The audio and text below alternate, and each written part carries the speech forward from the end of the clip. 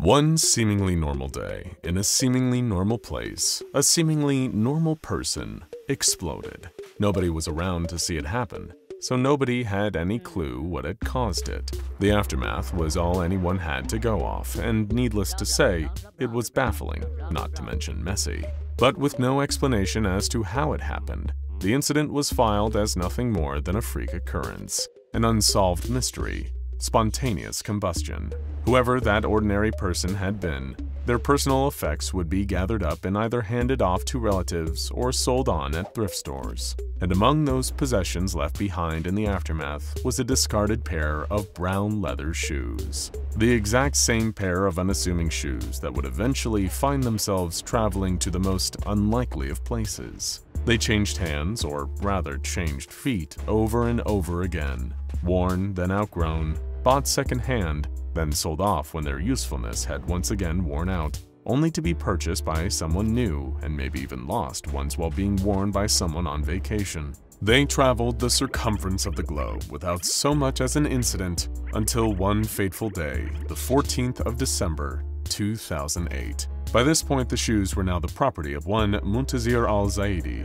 Al-Zaidi was an Iraqi journalist covering a press conference being held in Baghdad. In attendance, appearing alongside the Nouri al-Maliki, the Prime Minister of Iraq, was the United States then-President George W. Bush. Little did the journalist know, there was technically a third person standing on a podium at the conference that day. SCP Foundation researcher Dr. Elias Shah. You see, the immortal, highly eccentric member of the Foundation's administrative department was inhabiting the body of George W. Bush at the time. During the 2000 presidential election, the Foundation had discovered an anomalous entity inhabiting the brain of United States Vice President Al Gore. The anomaly, designated as SCP-4444, or referring to itself as Garber Gore, was part of a species intent on destroying the planet by generating greenhouse gases. However, these anomalies only attempt this after parasitically using the most powerful individual in the world as a host. Having confused the roles of Vice President and President, SCP-4444 attempted to remedy this by running as Vice President Gore in the year 2000. While the Foundation led a joint effort with the Federal Bureau of Investigation to prevent SCP-4444 from winning the election, President George W. Bush was shot above the ear during a hunting accident. This injury would render him brain dead, but the Foundation still needed viable opposition to run against the anomalously controlled Al Gore. So, with Bush suffering brain death, they decided to put a different brain in the driver's seat, Dr. Shah's, to be exact. Dr. Shah has long been able to use SCP-963, an anomalous ruby amulet, to transfer his consciousness from one body to the next. And so that's how he wound up in the body of President Bush, which in turn would lead the Foundation to the discovery of a new anomaly. Which brings us right back to the December press conference in Baghdad. The event was taking place 5 weeks before Elias Shah, under the guise of George W. Bush, was due to leave office. His successor, Barack Obama, had even already been inaugurated. When Bush took the podium, Muntazir al-Zaidi hurled one of his shoes at the US president in protest, calling it a farewell kiss from the Iraqi people. Shoes are considered unclean throughout the Middle East, so this was done intentionally to convey Muntazir al-Zaidi's disdain for Bush and the American occupation of Iraq. Speaking of, as the president, Elias Shah was able to duck out of the path of the incoming footwear projectile, and as a second careened through the air towards him, he dodged it again, while Iraqi Prime Minister Nouri al-Maliki attempted to parry it with his hand. While he would later be released and not charged with any crime, merely expressing his opinion, immediately after the incident, al-Zaidi would find himself tackled and apprehended by al-Maliki's guards. Afterwards, he was taken into custody by the SCP Foundation themselves. While they would normally avoid detaining civilians, the Foundation had some pressing questions about the man's shoes. It turns out, despite the presence of an immortal doctor's consciousness transferred into the president's body via a magic amulet, the anomaly that had caught the Foundation's attention was the pair of shoes the Iraqi journalist had hurled through the air. Just looking at them, they appeared to be ordinary brown leather shoes. They were a matching pair, each being 28.5 centimeters long and 9 centimeters wide.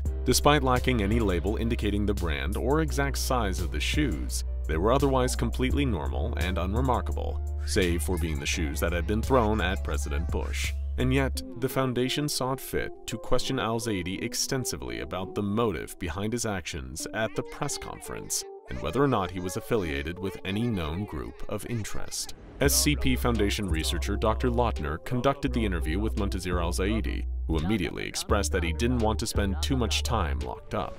The Foundation doctor assured him that the interview wouldn't take long, but was dependent on al-Zaidi answering the Foundation's questions. He begrudgingly agreed, allowing Dr. Lautner to proceed with the interrogation.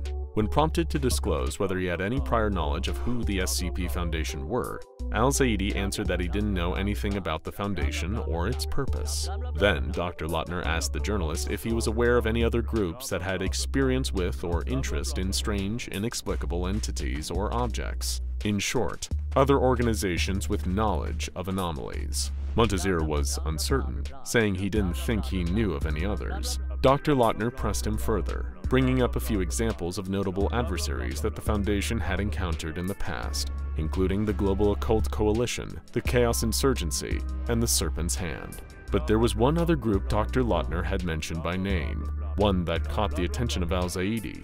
It had sounded familiar. Two names followed by a word meaning a lack of light: Marshall, Carter, and Dark. According to Muntazir al-Zaidi, they were the ones who sold him the shoes. Marshall, Carter, and Dark Limited are, on the surface, just a high society gentlemen's club. Its membership comprised of greedy, capitalistic elites. Some of the public might even have heard the names Marshall, Carter, and Dark, but in all likelihood would know little about the auctioneers and merchants that conducted the prestigious club's acquisition and auctioning of various expensive wares. Of course, what is known only to the Foundation is that Marshall, Carter, and Dark Limited are actually a powerful multinational corporation, one that specializes in selling anomalous items, entities, and experiences to the 1%. The group was founded and remains headquartered in London, England, by three individuals named Amos Marshall, Ruprecht Carter, and Percival Dark. Through their use of immense wealth to extend their international reach, both financially and politically, Marshall, Carter, and Dark have become the go-to criminal underworld and black market of the anomalous world, managing to keep their operations and the identities of their members concealed from most authoritative forces. Although they are usually an affable and non-confrontational organization, these anomalous auctioneers and procurers of the paranormal will only ever retaliate against those who threaten to undermine their shady business dealings. Say, for example, an organization devoted to securing and containing anomalies in order to protect mankind. In other words, the Foundation. Given the illicit and highly dangerous nature of what they do in the pursuit of profit, Marshall, Carter, and Dark Limited have drawn the scrutiny of the Foundation, and there has been a clash of heads between the two on more than one occasion.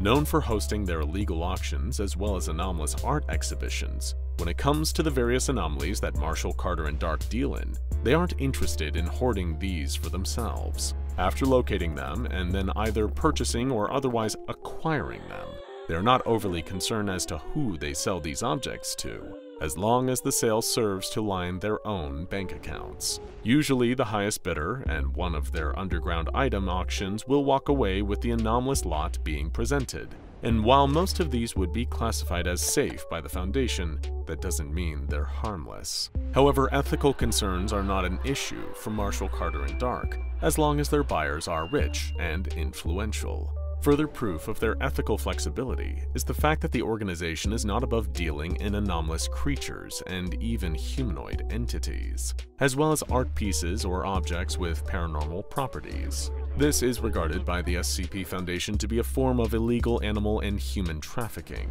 However, this has not prevented even some of Foundation personnel from accepting bribes, being paid off by members of Marshall, Carter, and Dark in exchange for sensitive intel, or even the direct purchase of SCPs for them to auction. Despite their level of influence throughout the anomalous world, part of what has allowed Marshall, Carter, and Dark to remain so secretive and undetectable has been their strength in smaller numbers. Their workforce is believed to only consist of around 100 individuals, helping them keep their operations streamlined, efficient, and most importantly for the wealthy individuals running the show, cost-effective, minimizing the amount of personnel they have to pay. Speaking of the mysterious uber-capitalistic directors of Marshall, Carter, and Dark, those at the highest position of power within the organization are perhaps the most mysterious aspect of their group. The average person works to make money in order to survive, to pay bills so they have shelter and heat, and to provide themselves and their families with food to eat. The rich are always seeking to make more money by exploiting those poorer than them in order to achieve a greater echelon of wealth. But to Marshall, Carter, and Dark Limited, the rich are little more than ants. There has long been wild speculation regarding who exactly controls the group, with rumors ranging from them being ghosts or demons, to the three founders running their auctions from beyond the grave, to even faceless anomalies from another reality. But of all that begs the question, the very next question that Dr. Lautner would ask Muntazir al-Zaidi, why would Marshall, Carter, and Dark sell an Iraqi journalist a pair of shoes? That's because, as al-Zaidi was fully aware when he hurled the footwear at President Bush, they weren't just ordinary shoes. They were shoes that make people explode. SCP-7026 might have appeared to be a pair of unextraordinary brown leather shoes, but if they were traveling at the right speed, they could become lethal weapons. When the shoes were stationary, they didn't display any anomalous effects or adverse properties. There was equally nothing unusual about them when a person wore them. However, if either of the shoes traveled at a speed exceeding 22.5 kilometers an hour, well, you would see a serious shift. Both the left shoe SCP-7026-1 and the right SCP-7026-2 would continue traveling at this speed without stopping, able to negate any air resistance that would otherwise slow them down. SCP-7026 could, in theory, keep traveling at 22.5 kilometers per hour indefinitely if their path remained unobstructed, hitting any solid matter from buildings to plants, inanimate objects to animals would cause the shoes to stop, affected normally by gravity and resulting in nothing out of the ordinary. But if they were to strike a human, either or both of the SCP-7026 shoes would stick to that person's body, unable to be removed. As you'd expect from being hit with a shoe traveling that fast, whoever they hit would experience immediate searing pain. Sadly for them, that wouldn't be the worst part. If either or both of the SCP-7026 shoes was to remain stuck to a human subject for 10 seconds, then they would begin to melt through clothes, skin, tissue, and bone in order to burrow into the center of that person's chest cavity. Despite this, the person now with SCP-7026 reaching their internal organs would not die, no matter how much otherwise fatal damage their body sustained during the process. Although that doesn't mean it's painless, quite the opposite in fact. Once lodged in the subject's chest cavity, the shoes then stop melting tissue and other biological matter, and instead trigger a 200% increase in cell production. This causes a rapid healing of external wounds that seals the shoe, or shoes, inside the body of the affected subject. Attempting to remove SCP-7026-1 or SCP-7026-2 by means of conducting surgery on a person results in the shoe sending electrical shocks throughout their body to rapidly restart cell production and heal any surgical incisions in an attempt to retrieve and remove the shoe. While buried within a person, SCP-7026 will start to grow, increasing in size by around 20% every minute, and will not stop until the affected person has exploded, ripped apart by the growing shoe. After the point at which the subject's body has burst, the shoe returns to its normal size. During the interview with Dr. Lautner, Muntazir al-Zaidi willingly divulged this information, stating that he was aware that SCP-7026 would have stuck to Dr. Shaw, as President Bush burrowed inside him and expanded until he exploded, had he not ducked out of the way. He also said that the speed of the shoes wasn't solely determined by throwing, and that running or driving at an adequate speed could trigger their anomalous effect and pose a potential danger to the wearer. As for where the shoes had originated from, beyond being sold to al-Zaidi by Marshall, Carter, and Dark, the precise details of their origin were vague. The journalist could recall that a woman had sold him SCP-7026, but was unable to remember if he'd been told who made them. He was made aware by this mysterious woman, likely an envoy or even a ranking member of Marshall, Carter, and Dark, that SCP-7026 were intentionally designed to kill people. They could be snuck into high-security installations undetected, be it a government building or a press conference with an immortal Foundation doctor masquerading as a then outgoing US president. SCP-7026's leather construction meant that they couldn't set off metal detectors, and this allowed them to be slipped past security when Muntazir al-Zaidi attended the aforementioned press conference. The journalist was candid when it came to his motives. In his line of work, he'd seen atrocities committed against the people of Iraq, and blamed George W. Bush for his role in orchestrating the US invasion. Following the interview, Muntazir al-Zaidi was released from Foundation custody and administered with amnestics to erase any memories of SCP-7026, as well as his interactions with Marshall, Carter, and Dark.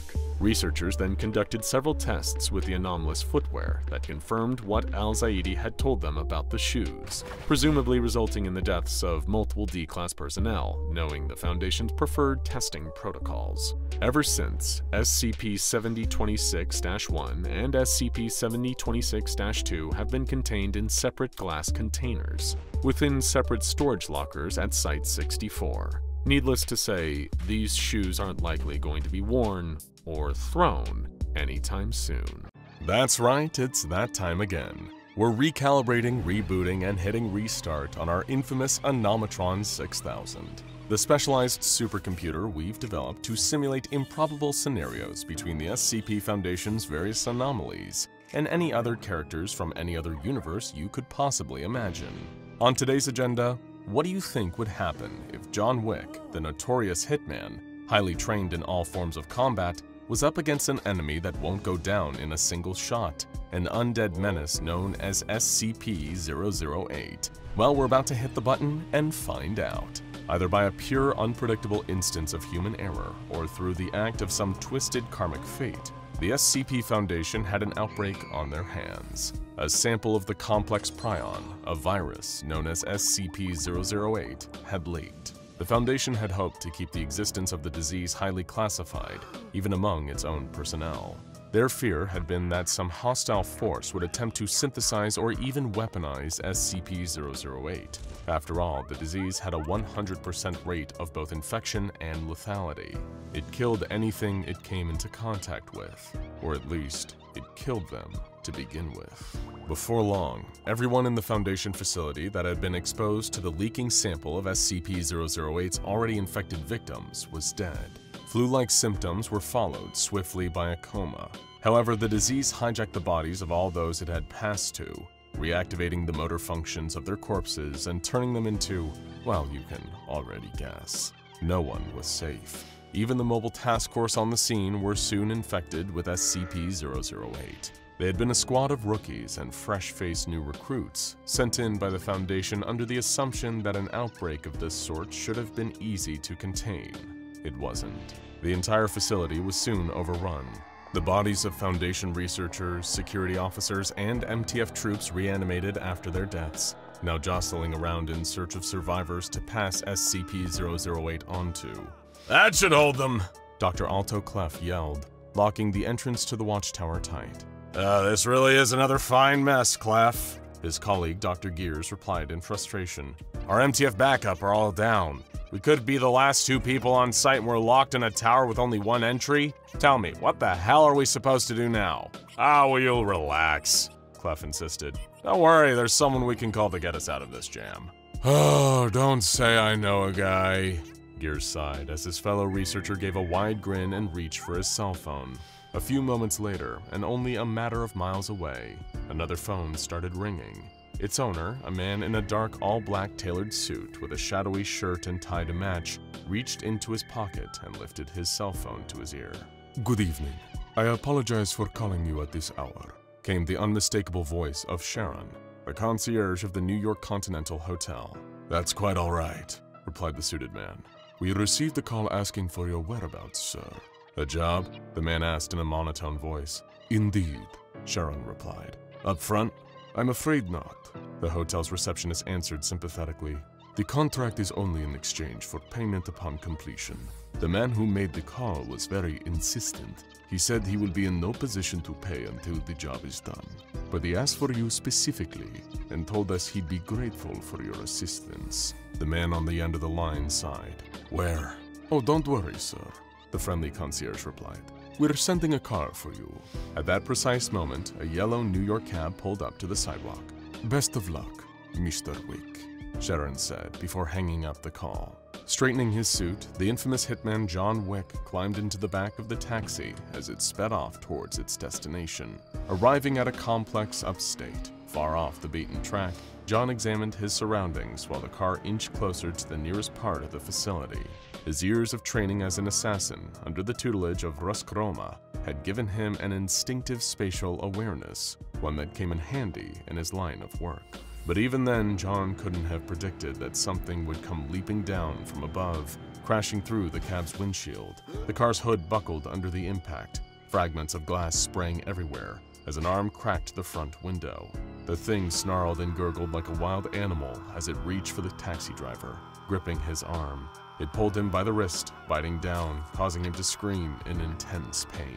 Meanwhile, John had already moved with lightning-fast reflexes and sprung out of the back seat. He hadn't had a chance to assess the threat. His instincts told him his best option was to put some distance between himself and whatever had just attacked the car. Then he'd be able to get a better idea what he was dealing with. The job description he'd been hired for had been light on details. John's mystery employer only referred to it as a, quote, cleanup operation. Sprinting towards the facility, John slammed the door behind him. He pulled off his belt from around his waist and wrapped it tightly around the door handles. It would hold for now. It was only when he turned around that he saw a few clustered groups of figures shuffling around inside the building's atrium. The nearest gaggle were close enough that it was easy for John to make out their pale skin, sunken eyes and cheeks, the unnatural twitches and erratic movements they were making as the creatures turned to look back at him. Zombies, John Wick muttered under his breath. That's unexpected. The nearby trio of SCP-008 infectees looked like they were about to make a dash towards him, so John moved fast. He raced towards a nearby corridor, hearing that the 3 zombies were already chasing after him. Their shambling footsteps had quickly become an animalistic charge, their limbs only able to move after death thanks to the virus that they were infected with. Turning a corner, John Wick took cover, his shoulder pressed to the wall. He drew his pistol from its holster underneath his suit jacket and stood in a battle-ready stance. The second he saw one of the zombies' faces appear around the corner, he raised his weapon and fired, swooping around one of his hiding places to fire another 2 shots. All 3 hit center mass right through their chests. The noise would no doubt have drawn the attention of the other SCP-008s in the building, but for now the 3 that had been on his tail dropped to the floor, only to start getting back up again. John wasn't used to his targets standing to their feet after he'd already fired at them, and the nearest of the zombies staggered back to his level. He lifted his firearm again. Before his finger could compress enough force on the trigger though, the undead abomination took a wild, flailing swipe at him. The SCP-008 instance knocked the weapon out of John's hand, causing it to clatter to the ground, while it reared back its other arm for a second strike. Catching the blow, John Wick displayed his incredible reflexes and mastery of martial arts. He delivered a series of precise punches and chops, deploying a combination of Brazilian Jiu-Jitsu, Aikido, and Krav Maga to try and knock the snarling monster down. With each hit, he was careful to avoid the zombie's mouth, having seen one bite the cab driver earlier. John had assessed that SCP-008 could be transmitted through biting, and he was correct. Exposure to mucous membranes or bodily fluids of an infected individual was what allowed the virus to spread. One of the other SCP-008 zombies that were still in the process of climbing back up swiped John's legs out from underneath him. The master assassin toppled over, landing on his back with the weight of the first monster still on top of him, while the second clawed at his tapered suit pants. Seconds before it could snap its teeth down on his ankle, John pulled back his leg and shot it back out in a devastating bicycle kick that sent the second zombie reeling into the third, which was still trying to get back up after its earlier gunshot. But the first of the creatures were still bearing down on him. Mustering as much of his peak physical strength as he needed, John Wick held the zombie at bay, blocking it with one arm, stopping it from getting close enough to bite him. His eyes darted around, looking for something, anything he could use. That was one of John's most enviable and impressive skills, one that made him so renowned as a legend of the assassin world. In the hands of John Wick, any ordinary everyday object could be a lethal weapon. Reaching out with this other hand, John felt his fingertips brush against something metal. It was so close, just out of reach. On top of him, the zombie flailed its arms, trying to claw at him. Lifting both legs in a fluid balletic motion, John Wick kicked the creature off of him, crawling towards the nearby object and grabbing it, just as the zombies started to approach again. With a swing and a loud metallic clang, the heavy fire extinguisher collided with the SCP-008 infectee's head. The force of the blow caused it to drop in an instant, landing in a heap on the floor. John waited a second to see if it would get back up again, but it was still. The other two zombies suddenly dashed towards the infamous hitman, only for their prey to duck and weave effortlessly between their aggressive clawing swipes, bashing his makeshift weapon against their heads like a battering ram against a door. All three were down, but the entire facility was still crawling with a mass of the reanimated monstrosities. Calmly, John smoothed his suit and straightened up his shirt and tie, walking with the fire extinguisher in hand, back down the corridor towards the sound of more SCP-008 zombies snarling. They were next. The Baba Yaga would use anything he found to take down each and every one of them, until not one was left standing. It didn't matter if all he had was a fire extinguisher, or one of the fallen security officer's batons, or even just a tiny pencil. Nothing would make it out of that facility alive. He just had to go for the head. Still trapped in the watchtower, Dr. Clef and Dr. Gears had long since grown irritated with each other's company. They had no security feeds, no way of knowing what was going on within the overrun Foundation facility. For a while, the pair of researchers had been toying with the idea of climbing out of a window and scaling down the side of the tower, but giving up on that plan when they'd realized they'd only be dropping back into a horde of SCP-008 zombies. A sudden explosion erupted from one corner of the complex, causing Gears and Clef to direct their attention towards it. From their elevation, they could see the ground below was littered with the bodies of the SCP-008 infectees, rendered lifeless once again by significant cranial trauma. In short, something had been bashing the zombies in the head. Or someone. The sound of a banging against the locked watchtower door startled both Foundation scientists. Instantly, they thought that the zombies had made their way up the steps and found the two researchers, easy prey, trapped in a cage. The heavy thud against the metal door repeated. Then there was a pause, deafening tense silence filling the room. A polite knock came from the other side of the watchtower entrance. Cautiously, Clef approached to unlock it. Standing in the doorway as it opened was a single figure, panting with exhaustion but still nowhere near beaten. He looked out at Clef and Gears from his dark hair, a stern expression on his face. Neither one of the researchers could believe that he was still alive, still uninfected, but then again, he was the one and only John Wick, the Baba Yaga. When you work for the SCP Foundation, one certainty is that nothing, no turn of events, no scenario, is ever really unexpected. No matter how unlikely something may appear, chances are it usually happens. And if it doesn't happen here, then in an infinite multiverse of alternatives, everything that can possibly happen is statistically likely to. We've covered a few of these alternate eventualities before, a number of which revolve around the differing events in the long life of one particular anomaly, SCP-076-2, better known as Abel. In our home universe, much like he is in many others, Abel is considered to be a near-perfect warrior. His body, covered in tattoos of occult symbols and demonic faces, is capable of withstanding vast amounts of physical damage. Abel can easily take hits from the most powerful conventional weapons mankind has to offer, and survive with little more than a scratch. What's more, he can draw an endless supply of black-bladed weapons from a tiny pocket dimension. And on top of all of that, even in the event that he's bested in combat, Abel's body will rapidly disintegrate, only to reform within a large stone cube known as SCP-076-1. Like most of us, Abel has a number of almost identical counterparts that exist across the various worlds of the multiverse. One of them once had the opportunity to reconcile with his brother Cain, the man seemingly responsible for Abel's endless life of bloodshed. And once the two brothers had made peace, they could rest. In another universe, Abel worked directly with the SCP Foundation as part of a mobile task force until they turned on him.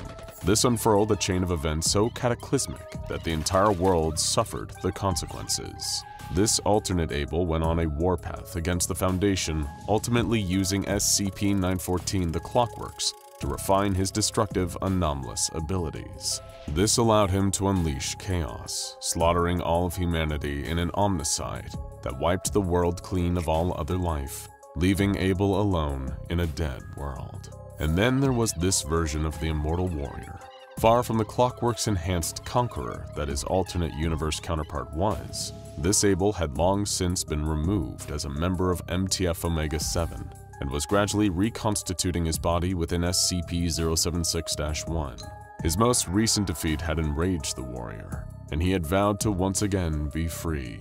Although unbeknownst to him, what set this particular version of Able apart from his other variants was the fact that he would soon encounter a certain other anomaly, something that when wielded by SCP-076-2 had the potential to completely rob him of all his centuries' worth of fighting ability and replace it with an embarrassment that would last for centuries more. But first, a quick history lesson. Much like it had been in our universe, this particular anomalous object had been recovered by the Foundation after it made its way into the hands of an unwitting police officer. The item in question was SCP-572, a particularly unique katana, unique in that it was utterly useless for fighting with, and caused more harm to the person wielding it than whoever they were trying to use it against. In this universe, the sword had already changed hands a number of times. When police were called to the home of one Clarence Clancy Clancerson, he drew SCP-572 in defense and screamed at the officers that he would, quote, take their heads and with it their power. The cops who had been sent over to arrest Clancy for violent and disorderly behavior were less than threatened to see their suspect, who was somewhat out of shape, coming at them with a weapon no sharper than a butter knife. After pacifying Clancy with tasers and beanbag rounds from a 12-gauge shotgun, the police retrieved SCP-572, and then it was acquired by a Foundation operative. This all played out almost the exact same way in our universe. However, in this version of events, there was one key difference. As previously mentioned, SCP-572 was an unremarkable sword, but it had something of a storied past, passing from one unfortunate user to the next. And just as it was recovered from Clancy's house and ended up in Foundation hands, one of those former owners had just been about to reclaim the fabled weapon for himself. Meanwhile, back in this containment chamber deep under the ocean, still trapped in the stone cube he reanimated within, Able was lost in a dream. To any other person, falling asleep to see subconscious visions of so much carnage would be horrifying. They would call it a nightmare. But to Able, this might have been one of the sweetest dreams that he had ever experienced. All around him was a world on fire. Having returned to life once again, Able at last bested his captors at the SCP Foundation. In his dream, he traveled the world, visiting every Foundation facility one by one and reducing them to rubble without leaving a single survivor. Then, once the work was done, he turned his barbaricism towards the wider world and began slaughtering humanity in droves. Perhaps some distant cosmic echo had reached out across the multiverse. A fragment of the life of a more refined version of himself had slipped into Abel's subconsciousness, making him dream that he too was the omnicidal conqueror that his other self was. Seeing such devastation in his own wake made this version of Able eager to wake up, to revive once more, and set about making this delightful dream of destruction a deadly reality. It was while Able was dreaming, picturing himself cutting down all who dared oppose him, that something strange seemed to happen. He had a visitor, not a visitor to his containment chamber, mind you. There was no one beyond the confines of SCP-076-1 except the security team that normally kept the stone cube under armed surveillance. No, this visitor appeared somewhere else, inside Abel's mind, approaching him as he slept. Within the warrior's slumbering fantasy, he was climbing up a mountain of skulls after having slaughtered millions, if not billions already. But as he reached the top of the pile of bones and looked out over the horizon, Able could see that the world beyond was still living. There were just as many people alive, perhaps even more that he'd already killed. His work was not yet done. In fact, it seemed that despite all the lives the immortal madman had already claimed, He had barely even begun. "Oh, Abel," a voice tutted. "Did you really think you could do it alone?" Even though this was a dream, Abel could feel the presence of another. He pulled one of his obsidian-edged weapons from thin air and swiped in the direction the voice had come from, hitting nothing. The blade in his hand seemed to change, its dark metal transforming from solid to liquid. Coming apart in his hands, Abel's sword melted like candle wax under a hot flame, reduced to nothing in seconds. "You can't do it," the voice whispered. "You aren't strong enough, but I can help with that." Pulling out another weapon, a two-handed axe this time, Abel looked around him, trying to locate the source of the taunting noise. "Only a coward relies on cheap tricks and illusions," he growled angrily. "Show yourself! Come forward and be slain! Are you a worthy opponent? Are you worth your time?" "Are you?" the voice jested. "We shall see!" Abel yelled. Behind him, a cloaked figure silently appeared. They looked to be adorned in a robe that whipped in the biting cold wind, yet their garments weren't made of any fabric. Instead, they wore a robe made out of pure shadow. Their clothes and body comprised of the same thing. Though they lacked any tangible solid matter, it didn't stop Abel from spinning around, swinging his heavy axe in the figure's direction. Before the blade of the weapon was even halfway through the air, it had already started to become liquid, just like the swords had earlier. By the time it came down to strike at the shadowy visitor, what had once been an axe was just a flick of melted black metal, passing through the intangible specter as Abel found himself once again unarmed. "Speak, Creighton!" he demanded, never one to back away from a fight, even when his weapons were seemingly failing him. "Tell me who you are. I would like to know my adversary's name before I end your worthless life." "I am not here to fight you," the figure replied calmly. "I'm here to offer you the key to your victory, Abel." "What key?" the warrior sneered. "What could you possibly give me?" "Exactly what you need to finish it," the shadow replied, drawing something from a sheath on its belt and holding it aloft. "A weapon that will allow you to become the conqueror you long to be." Abel looked at the object in the figure's outstretched hand, a katana, or at least the shadowy vestige of one. "A sword?" he sneered. "What use do I have for a sword? I can conjure all the blades I need at will." To demonstrate, Abel pulled one of his own black blades, but yet again it began to melt away. "Your weapons have served you well, but they are disposable," the shadow explained. "A true warrior deserves a sword worthy of his fighting prowess." "I have killed scores of men throughout the ages," the immortal warrior retorted. "And I never needed any special sword to do that." "And that is why, no matter how many you kill, you will always be beaten." In his dream, Abel paused a moment, looking at the katana and considering. Then he reached his hand out to grip the shadowy hilt. In that same split second, SCP-076-2 awoke once again from his slumber and broke free of the stone cube encasing him. As he killed his way through the Foundation personnel in the facility housing SCP-076-1, Abel had only one thought in his mind. He needed that sword. You see, what the immortal maniac was unfortunately totally unaware of was the interesting effect SCP-572 could have on people. As well as being a totally useless sword, anyone who picked it up will instantly believe the katana of apparent invincibility to be an all-powerful weapon of ancient legend. Despite the sword being crudely made, blunt, and generally unfit for any use, the wielder will maintain the belief that it not only has perfect balance and cutting power, but that the sword has also imbued them with unparalleled strength and invincibility to damage. And now, either through the sword itself extending this cognito-hazardous influence into Abel's dream, or by the interference of some unknown trickery, one of the most dangerous and anomalous killers in the world was making a beeline straight for SCP-572, and he wasn't the only one either. At a previous point in time, a man by the name of Zach had purchased SCP-572 on eBay, but it was far more than just an oddity to him. He wasn't looking to start a sword collection.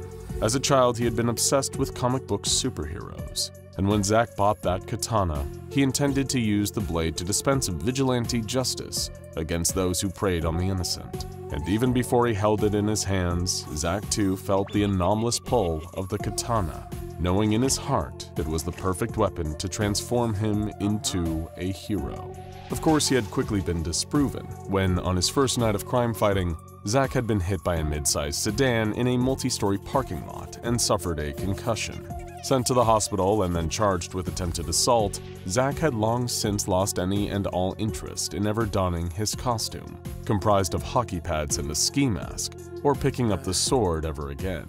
But as time had gone on, that old familiar pull had started to gnaw at Zach, urging him to get back in the superhero game, forgetting how poorly that had worked out for him last time. One problem still stood in his way, though. He needed his trusty sword back. Of course, in the time since he'd hung up his hero outfit, Clancy had gotten his hands on SCP-572, and then right before Zach could steal it back, the Foundation had taken it. It had taken him months of preparation. He'd sneakily made dealings with a janitor that worked at one of the Foundation's sites. Zach had bribed the man a lot of money in exchange for his keycard and uniform, even having to take out a second mortgage on his apartment to meet the frankly extortionate amount the janitor asked for. But it would be worth the cost, Zach told himself.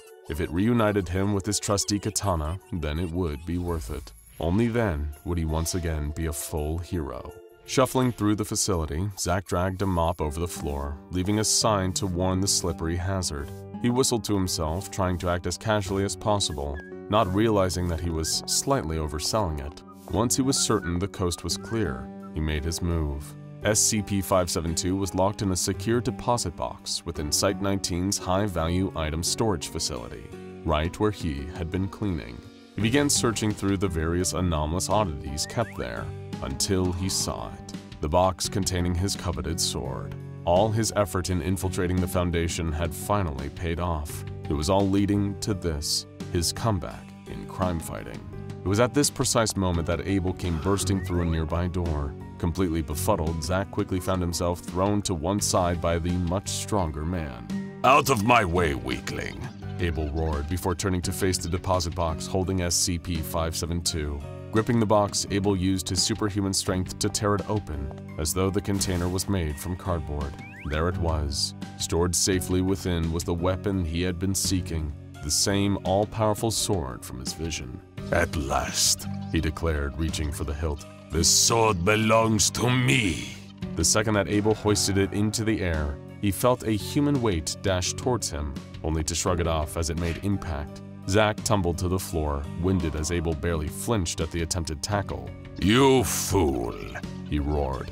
You dare come at me? You'll be the first to fall to my new blade, the first of this pathetic world of unworthy opponents to die in my conquest. Zach frighteningly raised his arms in an attempt to shield himself. When Abel raised the sword menacingly above his head, the mortal man knew what the sword was capable of, or so he thought. As Abel brought the blade swiping downwards, its true ineffectiveness as a melee weapon was on full display. SCP-572's dull, poorly balanced blade barely grazed Zach's arms as he protected his face. In fact, beyond the initial swat, it barely hurt. I don't understand, Abel stammered, looking at the katana in confusion. This is meant to be a warrior blade, a weapon of champions and conquerors. Yeah, that's what I was thinking, Zach replied, also suffering from SCP-572's cognito-hazardous effect. He'd fully expected to die a second ago, slain by the very weapon he had been hoping to reclaim. Still, maybe it's just because it's your first go? I could show you how to— Silence! I will not fall for that, Abel interrupted. Let me see here, maybe the angle was off? Or how about I use both hands here? Let me just— Once again, Abel hoisted the weapon, this time with both hands tightly gripping the blade, intending to bring it slashing down in a big swing like a woodsman cleaving a log in two. Unfortunately, as he raised the sword, the blade caught an exposed light fixture above. Sparks burst from the ceiling as an electrical current shot through the metal and gave Abel a nasty shock. Oh, God! What is the meaning of this? He shouted in frustration. I've been alive for centuries, killed thousands upon thousands of men since the dawn of civilization. Why can't I use this sword? Well, performance issues for a guy your age? Hardly an uncommon problem, Zach joked. Both turned at the sound of a door kicked open, the clomp of heavy boots on the ground as a Foundation security team burst in. SCP-076-2, drop your weapons and— The commander stopped mid-shout. Wait, that's not one of his regular swords, is it? Sir, that's, One of the officers paused and sighed. I think that's SCP-572. Attack me! Abel yelled at the Foundation officers, pointing the dull tip of the katana at them. If you dare, for now I wield the greatest blade known to the universe. You will all fall in a single stroke of my new weapon. And once you have fallen, so shall the world! SCP-076-2. Abel, look, just put the thing down. The commander urged. Trust me, you'll thank yourself. You pathetic fools are so afraid of the chaos I will unleash, The warrior declared. Such unworthy opponents! Okay, I've seen enough. The security commander sighed. Deadly force authorized. Light 'em up, boys! On the commander's signal, a hail of gunfire erupted, bullets raining down on Abel. He slashed SCP-572 through the air, certain that what he thought was a mighty sword could easily cut through the oncoming bullets. Of course, that may have been true if SCP-572's only real power was not having any power at all. Each shot struck Abel's center mass, barely damaging him given his body's natural resilience to harm, particularly from such small arms fire. Although he didn't find it any less annoying that he couldn't seem to properly wield his new katana. Oh, are you kidding me? He huffed to himself. What is with me today? Can't get the hang of this thing. Come on, Abel, it's still a sword. The weapon that will allow me to conquer this whole world, but if I can just get the swing right! Calmly knowing that the weapon itself posed no threat, even in the hands of an immortal mass murderer, the security team moved in to apprehend Abel. Before they could take the katana from his hands, he dashed towards them, swiping the sword back and forth, hoping to at least hit someone to get the ball rolling on his omnicidal rampage. Instead, thanks to the influence of SCP-572, he miscalculated, took a wrong step, and slipped over on a patch of freshly mopped tile, landing in a heap next to a wet floor sign. The security team all winced, feeling the second-hand embarrassment practically radiating off of Abel as the ancient anomalous warrior lay on the floor after a spectacular fall. Then, one by one, they all burst out into uncontrollable fits of laughter. But while they were distracted, they were completely oblivious to Zack, who emerged from his hiding place and picked SCP-572 up off the floor. He breathed a sigh of relief, reunited with his prized weapon, having forgotten the severe injury it caused him last time.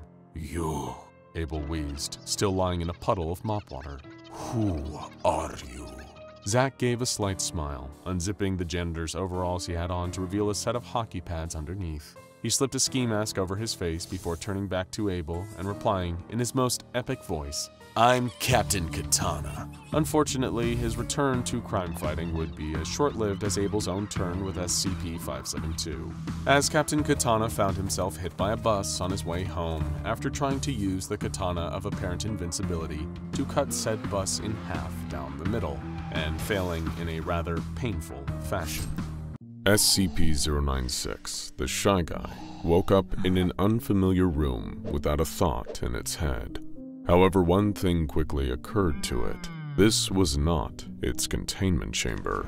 No, the solid steel cube that had kept it locked up for decades now didn't have a front desk or walls covered in strange childlike murals or tinny party music playing over old speakers. Wherever SCP-096 had found itself, it certainly wasn't the place it had come to call home. If it could read, it would have registered the words behind the front desk, painted onto the wall, BANBAN's kindergarten, where joy comes alive. Little did 096 know, something really did come to life here at BANBAN's kindergarten, but it definitely wasn't joy.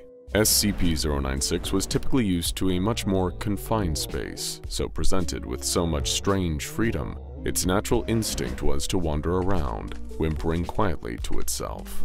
This place was certainly peculiar, with multiple large reinforced doors, each one having a large red button fixed to the wall above them. A strange green creature was painted on the wall, with an affixed speech bubble that read, Jumbo Josh says, eat fruits and vegetables if you want to be strong like me. Though 096 paid no mind to such things. This place looked like an SCP Foundation containment facility, mixed with an off-brand Chuck E. Cheese, and some tiny part of the Shy Guy's dim and dismal brain wanted to see more of it. What other secrets could it hold? The Shy Guy pressed one of the big red buttons, causing the doors to open underneath it. there was a faint sound of childish laughter somewhere down the distant hall. How had it ever found its way into such a strange place? The deeper the Shy Guy wandered, the more strange murals it saw on the wall. There was one for a large orange cartoon jellyfish with one staring eye, where the speech bubble read, "Stinger Flynn says, having many arms allows me to help a lot of people." Then, a squat blue gorilla-like creature with sharp lower teeth had a speech bubble that read, "Captain Fiddles says, ooga booga, booga ooga." A white feminine cat-like creature had the speech bubble, "Banbalina says, kindness is free, so sprinkle it everywhere." A misshapen pink bird creature had the speech bubble, "Opila Bird says, laughter is the best medicine, so make sure to smile." And of course, most importantly of all, presiding over the creativity room, was a mural of a grinning red creature wearing a pair of party hats on its head like horns. His speech bubble read, "Banban says, sharing is caring. Your pancreas is mine." A whiteboard not far from this mural had the words, "Run for your lives," hastily scrawled onto it. To anyone but the Shy Guy, who had no point of reference, this was clearly not a normal kindergarten. As the Shy Guy passed into the hallway, slowly lumbering along, it suddenly felt an intense spike of burning pain right through its forehead. Rising like a fever pitch, the Shy Guy's subdued whimpers quickly escalated into horrifying wails of animalistic rage. This could only mean one thing. Somewhere, something had made the terrible mistake of gazing at the Shy Guy's face. In fact, not 10 feet away, the unfortunate Opila bird had made that very mistake. It typically peeked out from behind one of the hallway's pillars to get a good look at any potential intruders or new prey wandering into its midst. But this time, the beastly bird's curiosity had taken it from predator to prey itself, though it wouldn't realize this until it was already too late. As the mutant bird creature skittered back into the cavernous hall filled with plastic trees and an underwhelming play area, the Shy Guy came galloping after it on all fours, roaring with fury. The Opila bird was shocked to see the creature giving chase. "This doesn't make sense. I meant to chase you. You're not meant to chase me." But things are rarely fair when it comes to the Shy Guy, arguably one of the most dangerous Euclid-class creatures ever kept in Foundation containment. The Opila bird flapped desperately towards the boarded-up escape hatch, but the Shy Guy was so much faster. It grabbed hold of the bird, gripping it in its iron clutches, and began to stretch open its bottom jaw with a blood-curdling roar. We'll spare you the details of what happened next, but suffice to say, little more than a handful of feathers were left. After finishing off the Opila bird, the Shy Guy reverted from rage back to pitiful sadness. This place was no better than the SCP Foundation. There were still creatures here to look at its face and drive it into a state of extreme emotional distress. It was horrible. The Shy Guy needed to find a way to hide himself away again, so he decided to tear away the planks covering up the escape hatch and lope down the narrow hall. In there, the Shy Guy actually found something to its liking. 2 platforms, one on either side of the room, with what seemed to be a deep, dark chasm between the two. For most, there was an electrical lift system for carrying them between the platforms, but the Shy Guy had no interest in the platforms. He only sought the darkness below, where nobody could see his face. That would suit him just fine. The Shy Guy jumped over the guardrail and plummeted down below into the dark. Feeling the air against its cold gray skin as it felt wonderful. It dared to think that it might even find solace in this deep, dark place, but as soon as he hit something solid, some kind of metal lift system, alarms went off, and flashing red lights soon made everything down there in the darkness visible. To be exposed like this while it thought it was hidden was the dreaded Shy Guy's worst nightmare. Little did he know, he would soon become the worst nightmare of a number of other beasts. As the Shy Guy crawled off the metal platform, hoping that perhaps it could find another place to hide down here, its hands and feet splashed into shallow water. Had something sprung a leak down here?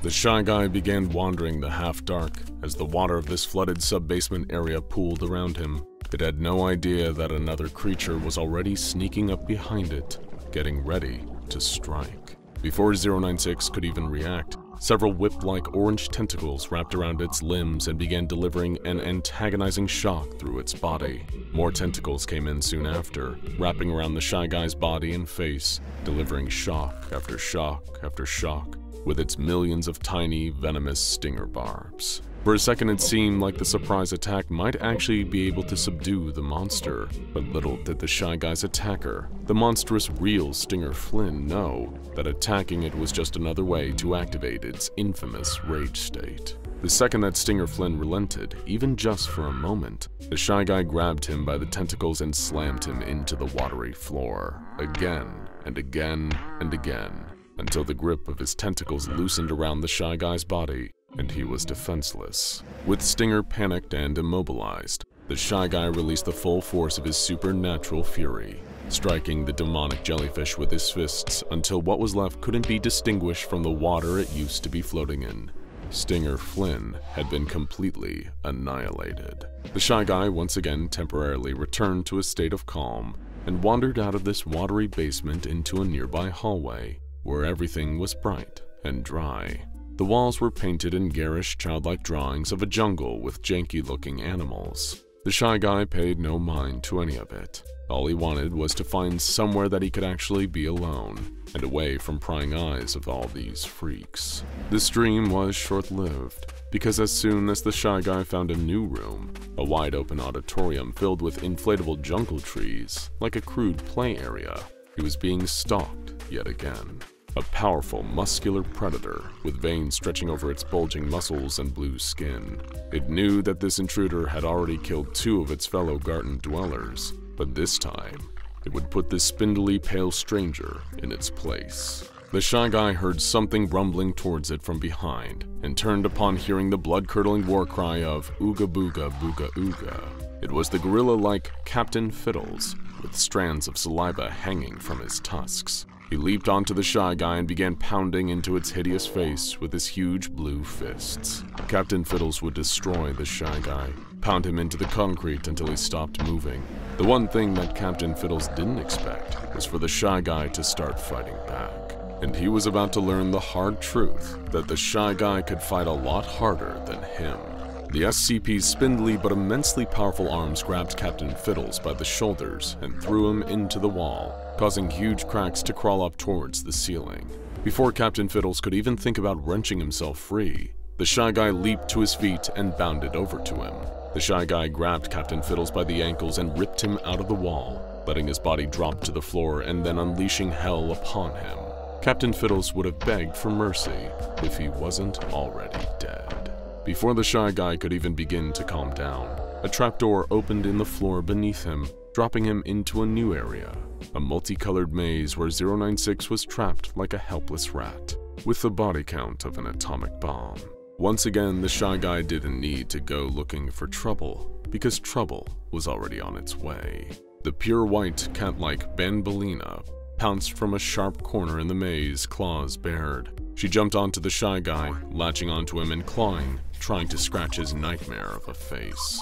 If the Shy Guy had ever possessed anything resembling patience, it would have run out long before now. He grabbed Banbalina, shrugging off the pain of her claws and tossing her into the darkness high above. She flew off with a cat-like yell and hit some distant ceiling with a crunch. Suffice to say, she wouldn't be back to bother the Shy Guy again. Tired and angry, the pale abomination didn't feel like wandering through a maze. Instead, it just charged straight through, destroying colorful wall after colorful wall. When it encountered whatever was behind this extremely frustrating afternoon, it would destroy it with extreme prejudice. That was almost certainty. After breaking through one more wall, the Shy Guy tumbled out into a strange room, where a grinning red creature was waiting for him. Wearing 2 party hats on top of his head, this was no mere lackey. It was BANBAN himself, the one behind this nightmarish kindergarten. He stared right into the Shy Guy's face with no fear at all, almost like he knew something that the Shy Guy didn't. And it was true. He had no plan to fight the Shy Guy himself. He'd brought a champion with him. As the Shy Guy started to scream in rage, all the boxes behind BANBAN tumbled out of the way as a huge figure rose. A behemoth at least 50 feet tall, with green skin, giant teeth, and huge, staring eyes. It was Jumbo Josh, and if the Shy Guy wanted to graduate from this nightmare kindergarten, it would need to defeat him and BANBAN. The Shy Guy growled, digging its claws into the ground and preparing to charge forward. Challenge accepted. What about this one? One SCP researcher called to the other. You've got to be kidding, his colleague scoffed, interpreting the suggestion as little more than a joke. That thing's a piece of junk. She tapped a knuckle against the glass case, catching the attention of the tiny figure inside. Who dares? Exclaimed the tinny, monotone voice. Release me from this irksome confinement so that I may bring about your final undoing, vermin, for I am Doombot 2000, the ultimate bringer of destruction. Both researchers laughed at the small automaton inside the glass. They had come to SCP Item Gallery 27 in search of non-organic anomalies to gather for testing. But judging by their reactions, it seemed that SCP-1370 wasn't going to make the cut. The cobbled-together robot was widely considered to be a harmless, clumsy little oddity, rather than any kind of threat. But that didn't stop SCP-1370 from challenging any and all things around it to a battle to the death. Battles it always lost. This thing is junk, the second researcher remarked, flicking her finger at the glass again in an attempt to startle the robot. It is not organic, though, the other pointed out, observing that SCP-1370 had been constructed out of various recycled parts. Its head was a defunct and non-operational voltmeter, soldered awkwardly onto a weak neck joint. Its arms were wrenches, and it had been configured in such a way that gave the robot a top-heavy, impractical design. Inorganic, yes, but worth our time? Definitely not. Come on, we'll find something else to test in SCP-914. As the pair of researchers turned their backs on SCP-1370, it began to squawk at them again through the speaker embedded in its chest. You dare walk away from me? You have incurred the wrath of Robo-Lord the Destructor and will soon be reduced to atoms by my hand. The tiny junk robot charged towards the two Foundation personnel, only to slam front first into the glass of the display case it was kept contained in. The force of the impact, combined with SCP-1370's imbalanced design, caused it to topple over and land on its back, leaving a huge crack in the glass. Ah, great, one of the researchers sighed, rolling her eyes. We're gonna have to report that SCP-1370's damaged its case again. Come on, let's go and get someone to replace that glass. You think we should just leave it here unsupervised in a damaged case? The other asked. Look at the thing, it's hardly competent enough to escape, the fellow researcher replied, as the tiny robot struggled to get itself back upright. I'm sure it'll be fine for a few minutes. Little did the pair of researchers realize as they left Item Gallery 27 that SCP-1370 had been listening to their conversation, picking up on a few details. While the anomalous automaton often displayed a low level of intelligence and awareness of its surroundings, it was still self-aware. And on top of that, harbored a hatred for all things it believed to be living, although it could be easily tricked and lacked any kind of real fighting ability. But it had picked up on something the researchers had mentioned, an SCP-914. Perhaps through its own limited intelligence or some kind of other anomalous awareness, the tiny robot detected this to mean another machine. And so, standing back up, it struck the glass of its display case again, shattering one side completely.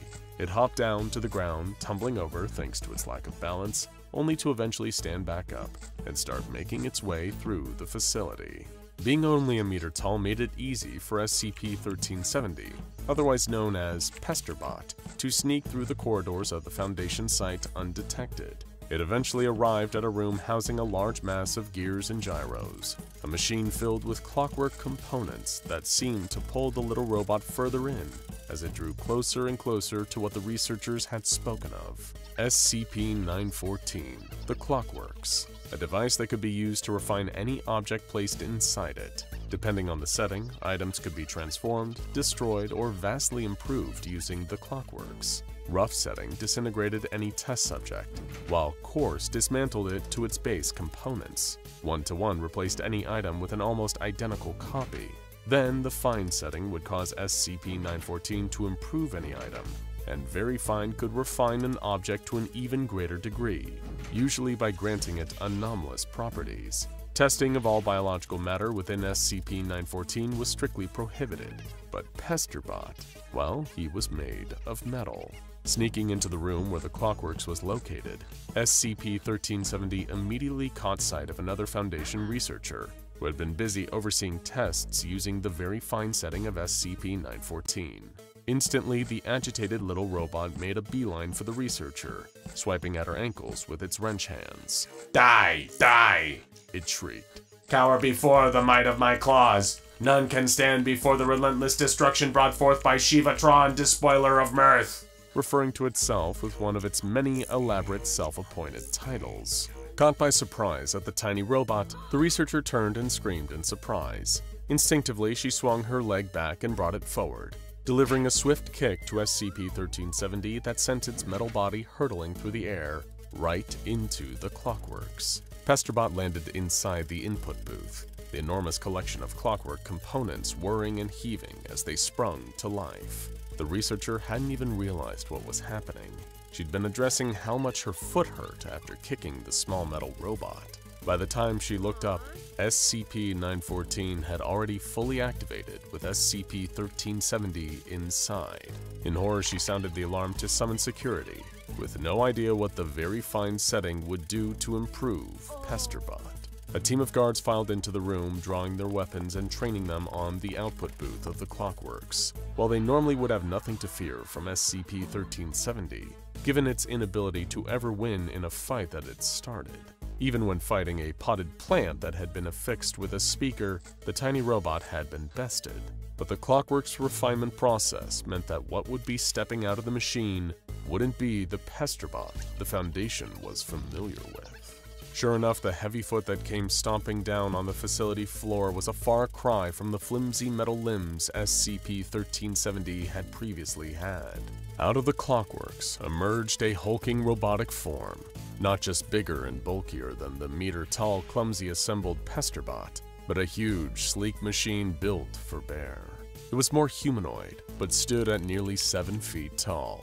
The weight imbalance issues that had plagued the previous design were seemingly gone, as despite its increased size, this new and improved model of SCP-1370 seemed to move fluidly, with smooth electronic motions. The robot turned and assessed its surroundings, scanning the group of Foundation security that had amassed outside SCP-914, its first new targets. As the machine stepped towards them, the security commander gave the word, and the guards opened fire. A hail of gunfire rang out, deafening shots ringing in the security officers' ears as bullets spat out of their weapons towards the newly refined Pesterbot. By the time each of them had emptied their magazines and the smoke cleared, they realized to their terror that the robot was now bulletproof. You have engaged in an act of violence against Doom Master 1370, Master of all Doom. It announced in a new voice, one far deeper and more imposing than its previous tinny candor. Now it was a modulated electronic sound, far befitting its new look. Prepare to face consequences. Retaliating. With that, the robot leaped into battle with all the grace and ferocity of a wild cat. The nearest security guard barely had a chance to reload his weapon, raising his hands in a weak attempt at a block before the strike from a metallic fist knocked the wind out of him. Moving with balletic speed and precision, Pesterbot swiped and chopped at the guard, each hit connecting painfully with one of the man's vital pressure points, like it was a highly trained hand-to-hand fighter. When the officer collapsed, unable to move save for letting out screams of excruciating pain, the robot turned to face its remaining targets. "Freeze!" one of the Foundation security yelled, raising his pistol with shaking hands. Zipping forwards, SCP-1370 grabbed the gun and wrenched it from the man's fingers, tearing the weapon apart like it was made of cardboard. Gripping the man by his SCP Foundation uniform, it launched him directly upwards, sending his body crashing through the ceiling, leaving a human-shaped hole above. Chunks of building materials rained down on the robot, including wiring and internal lengths of cable that ran through the walls and ceiling that were now exposed. As the security team retreated, SCP-1370 curiously reached up and gripped one of the electric cables, wrenching it out of the ceiling to examine it closer, causing sparks to shower. Pesterbot's new, sleek metallic skin seemed to react to the metal in the wiring, drawing out the copper that channeled electricity throughout the Foundation facility. It was more than a force of magnetism. It was something else. Ideas. SCP-1370 was learning, adapting, and most frightening of all, coming up with new ways to complete its purpose. Marching up to the nearest wall, it pulled back a metal fist and sent it slamming through paintwork and plaster to draw out the metal running through the building. Outside in the corridor, the lights died. In fact, the entire facility lost its power and plunged into darkness until the backup emergency lights activated, filling the Foundation's corridors with low-level blood-red light. More security officers had mobilized outside of the Clockwork's room, expecting at any moment that the refined version of the previously harmless Pesterbot would soon appear. Sure enough, it did, and the red lighting was soon added to by yet another hail of frightening gunfire. But now, it seemed SCP-1370 had learned how to shoot back. An arc of lightning zapped through the corridor, electrifying every guard it touched and reducing them to little more than a smoldering husk. A second one followed, striking one guard with a bolt of blue electricity that then leaped from his body to the officer standing next to him, who had been close enough to touch his fallen comrade, and who was, of course, wearing plenty of conductive metal. The wiring in the walls, the electricity. SCP-1370 had learned how to weaponize it, and that wasn't all. As the robot stepped out of the room, it had pulled various other metalwork from the fabric of the building around it into its form, adding to its body in new and gruesome ways. Its shoulders now had additional armor. Long poles of rebar now extended out of its robotic forearms to act as crude, rudimentary impaling weapons. It had gotten even taller, and all forged out of metal it harvested from its surroundings. SCP-1370 hadn't just been made a better fighter, it had been given something else by SCP-914, intelligence. The capacity for it to learn and perpetually adapt itself, and it wouldn't stop. It would keep improving itself to enact its original purpose, to fight anything and everything around it. A slaughter ensued. Everything the SCP Foundation threw at this new version of the Pesterbot only gave it more weapons and more offensive capabilities to add to its growing arsenal. The rebar weapons in its arms were replaced with sleek, sharp blades. Even bullets fired at it seemed to be absorbed into its mass, allowing it to keep growing. SCP-1370 was unstoppable, obliterating everyone that came to desperately try to contain it. And as it bested every opponent, left them decimated and defeated, something new happened to the robot. It couldn't feel emotions, just like with any automaton. It lacked the level of human cognition and complexity to respond to things with feelings. But as it killed more and more Foundation staff left and right, annihilating everything in its path, SCP-1370 experienced something. Not an emotion, but whatever the closest robotic equivalent to pure, unbridled happiness was. Satisfaction of the machine, now able to complete the function it was originally built for, yet had failed at for so long. Getting bigger and bigger, adapting and adding more machines to itself, eventually SCP-1370 was a hulking behemoth. Cars and their combustion engines all became part of the robotic giant, every new piece of technology it encountered becoming a deadly weapon. And as Pesterbot started to tower over buildings, a huge-scale robotic threat, the Foundation had no choice. It was time to deploy another big bad bot to cut SCP-1370 back down to size. It was time to send in the Dragon Slayer. Burning neighborhoods, strings of horrific axe murders, a burger joint selling human flesh, and only one question.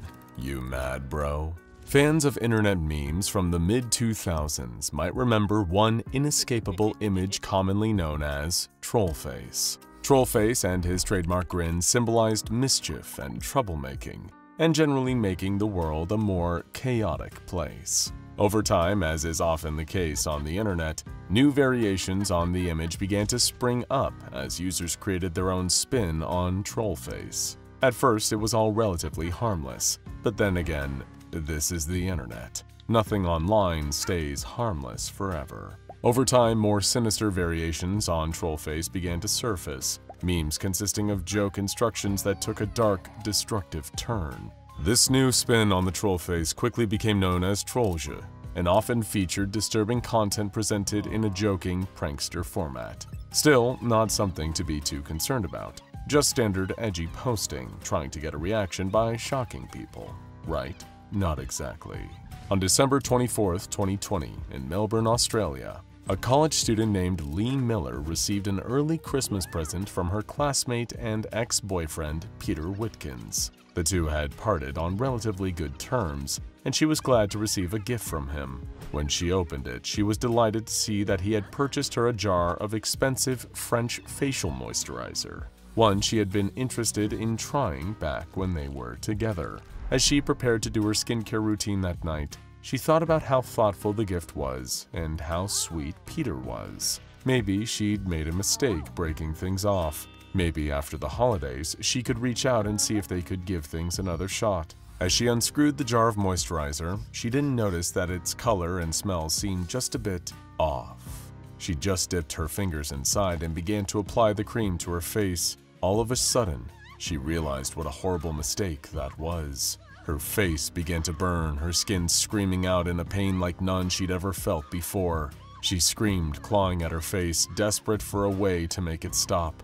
Neighbors heard the screams and called emergency services. When paramedics arrived on the scene, her condition had gotten even worse. They restrained her, sedated her, and took her to the hospital for treatment. The face cream was brought in for testing and was found to have been tampered with. It had been spiked with gimpy, one of the world's most excruciatingly painful plants. Peter was promptly brought in for questioning, but refused to explain why he had done it. He was charged with assault, and officers inspected his home for anything that might suggest a motive. On his computer, they found the most recent post he had read before, presumably committing the crime.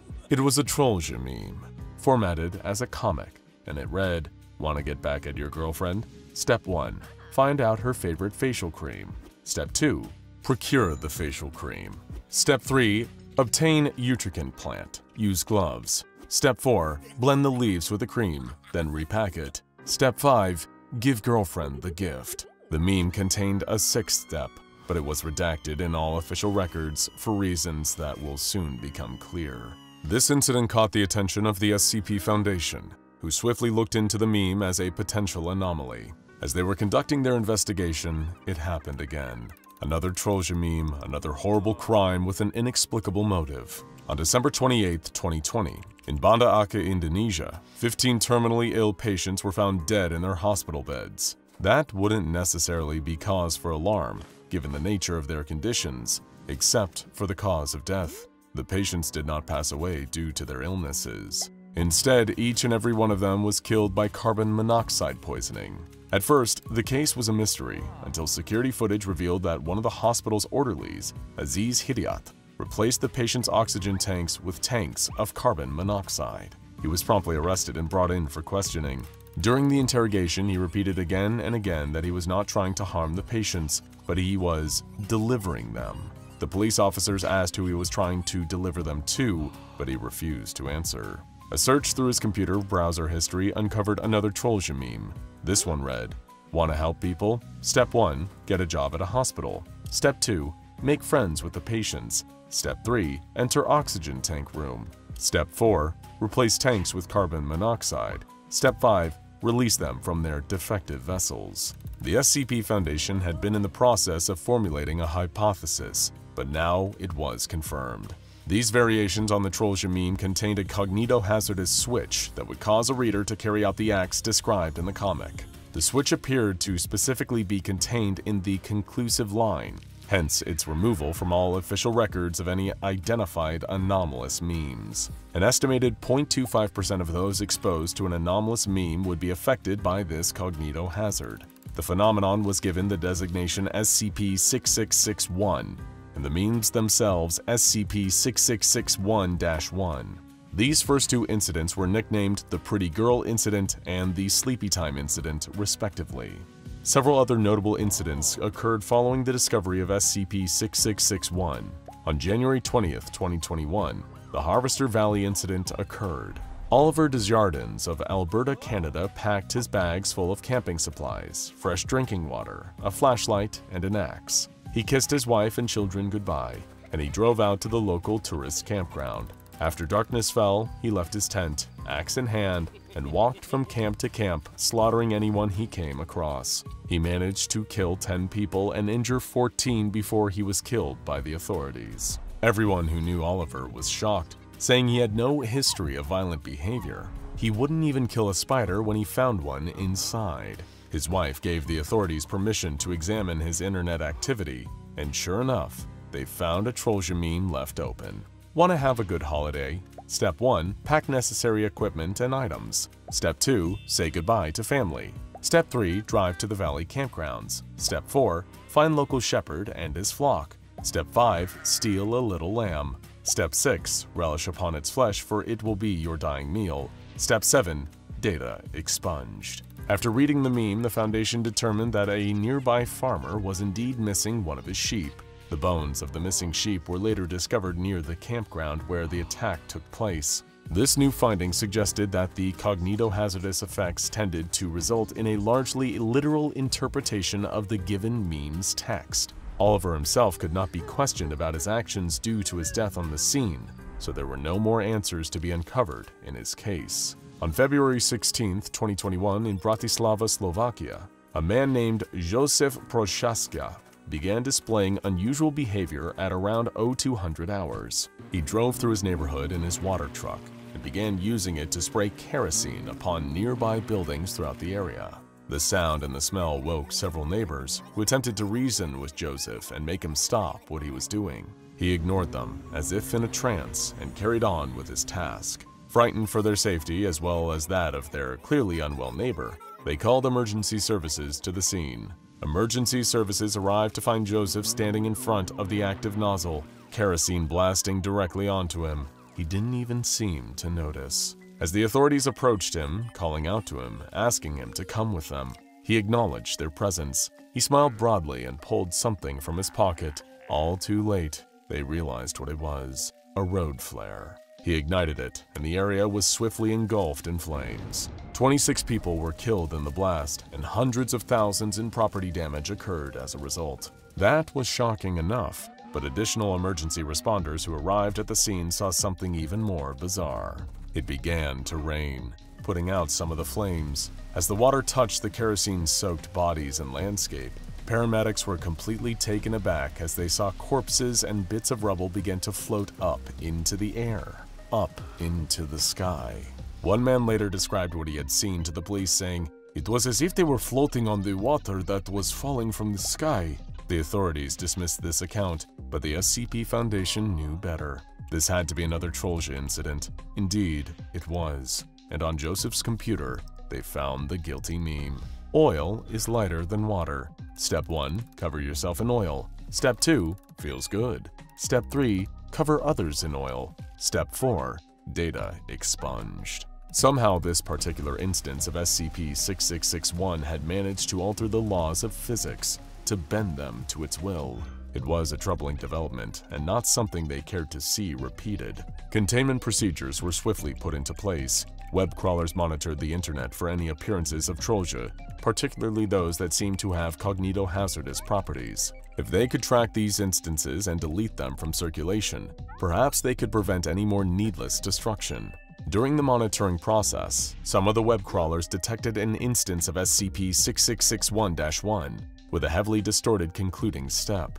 Before expunging this step, junior researcher Mikel Ramirez edited out the distortion and scanned the image through a spectrogram generator. This was, it should be noted, without prior authorization.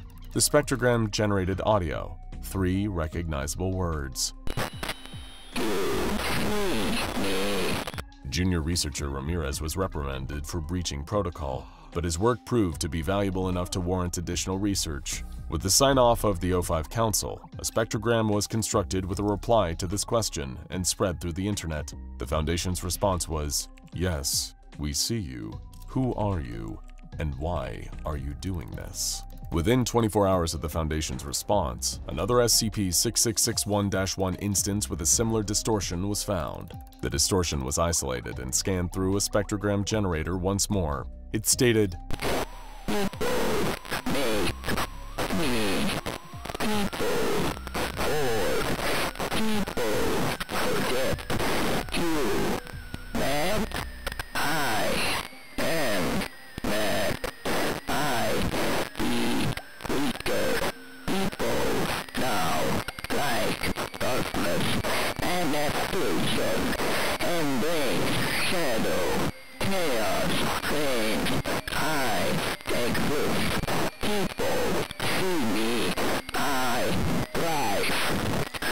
This revelation gave the Foundation a new theory on the nature of SCP-6661. The initial Trollface meme was so popular, so widespread and beloved, that the collective energy directed towards it created a thought form able to manifest via the meme. When Trollface declined in popularity over the years, the thought form became desperate to achieve the same relevance again. It gravitated towards darker subject matter, toward the shocking and disturbing in order to get attention. This resulted in the creation of SCP-6661-1, an opportunity for the thought form to feel seen again.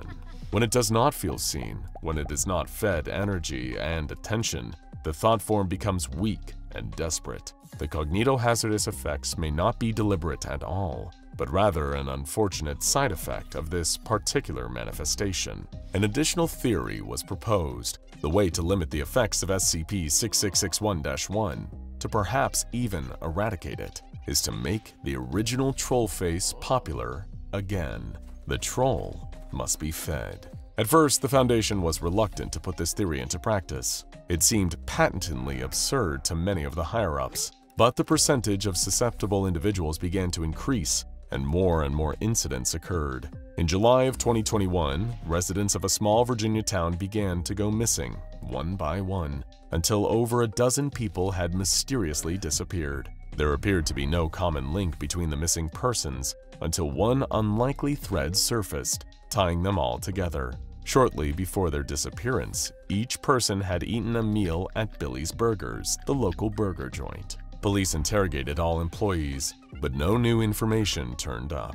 They checked security camera footage, but only one of the cameras at the small local business was operational, and it only captured the restaurant's main entrance. It was beginning to look like one more dead lead. That is, until one of the investigating officers heard his stomach rumble and decided to grab a burger and fries for the road. Back at the police station, the officer sat down to enjoy his lunch, taking a big, juicy bite out of his burger. Suddenly, he felt something hard crack against his tooth. He reached into his mouth and fished it out. At first, he didn't believe his eyes, but sure enough, there was a human finger bone.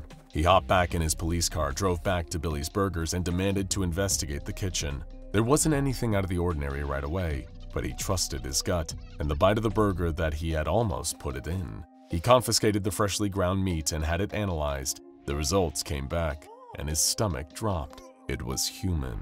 Once more, the police officer drove back to the burger joint. This time, his lights were flashing, his siren was blaring, and he was ready to make an arrest. When he arrived, the place was eerily quiet. All the lights were off. He drew his weapon and crept toward the back, where he found the fry cook, Jeffrey Toombs, operating the meat grinder. Next to the machine, he could make out bloody scraps of employee uniforms, and suddenly realized why the place was so quiet. Jeffrey was making his coworkers into burgers. He arrested Jeffrey and brought the young man into custody. All he would say over and over again was, I made them better." The SCP Foundation caught wind of this horrifying case and arrived to conduct their own investigation. They found another cognitohazardous meme. This one read, "Everyone loves burgers. Step 1, get job at a burger place. Step 2, improve on the recipe. Step 3, source your own meat. Step 4, profit. Step 5, expunged." The Foundation attempted to interrogate Jeffrey as well, but he was still not forthcoming. He did say one thing, however. He requested that for his dying meal in prison, he be given a burger. After this incident, the order was given. The Trollface experiment would be carried out. A team of researchers, sociologists, and statisticians was assembled and asked to design images and media involving Trollface, now designated SCP-6661-2. The images were then disseminated across the Foundation intranet, attempting to saturate the media with this mimetic agent until it achieved a status colloquially known as dank. This team was designated Task Force Hexa 9 Meme Machine.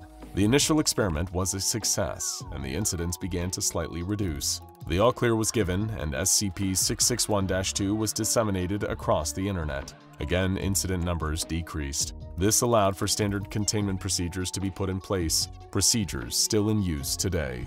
The Foundation has established a think tank to observe the trends and popularity of SCP-6661-2. If its popularity declines, the think tank will evaluate the best course of action to take. SCP-661-2 based memetic agents are to be spread across various social media sites and the internet at large, as well as the Foundation intranet. Foundation web crawlers must consistently scan the internet at large for instances of SCP-6661-1 and look for active SCP-6661-1 events. If any instances are found, the concluding instructions must be redacted whenever possible. Any personnel that is going to deal directly with SCP-6661-1 must be memetically inoculated before being assigned to the anomaly.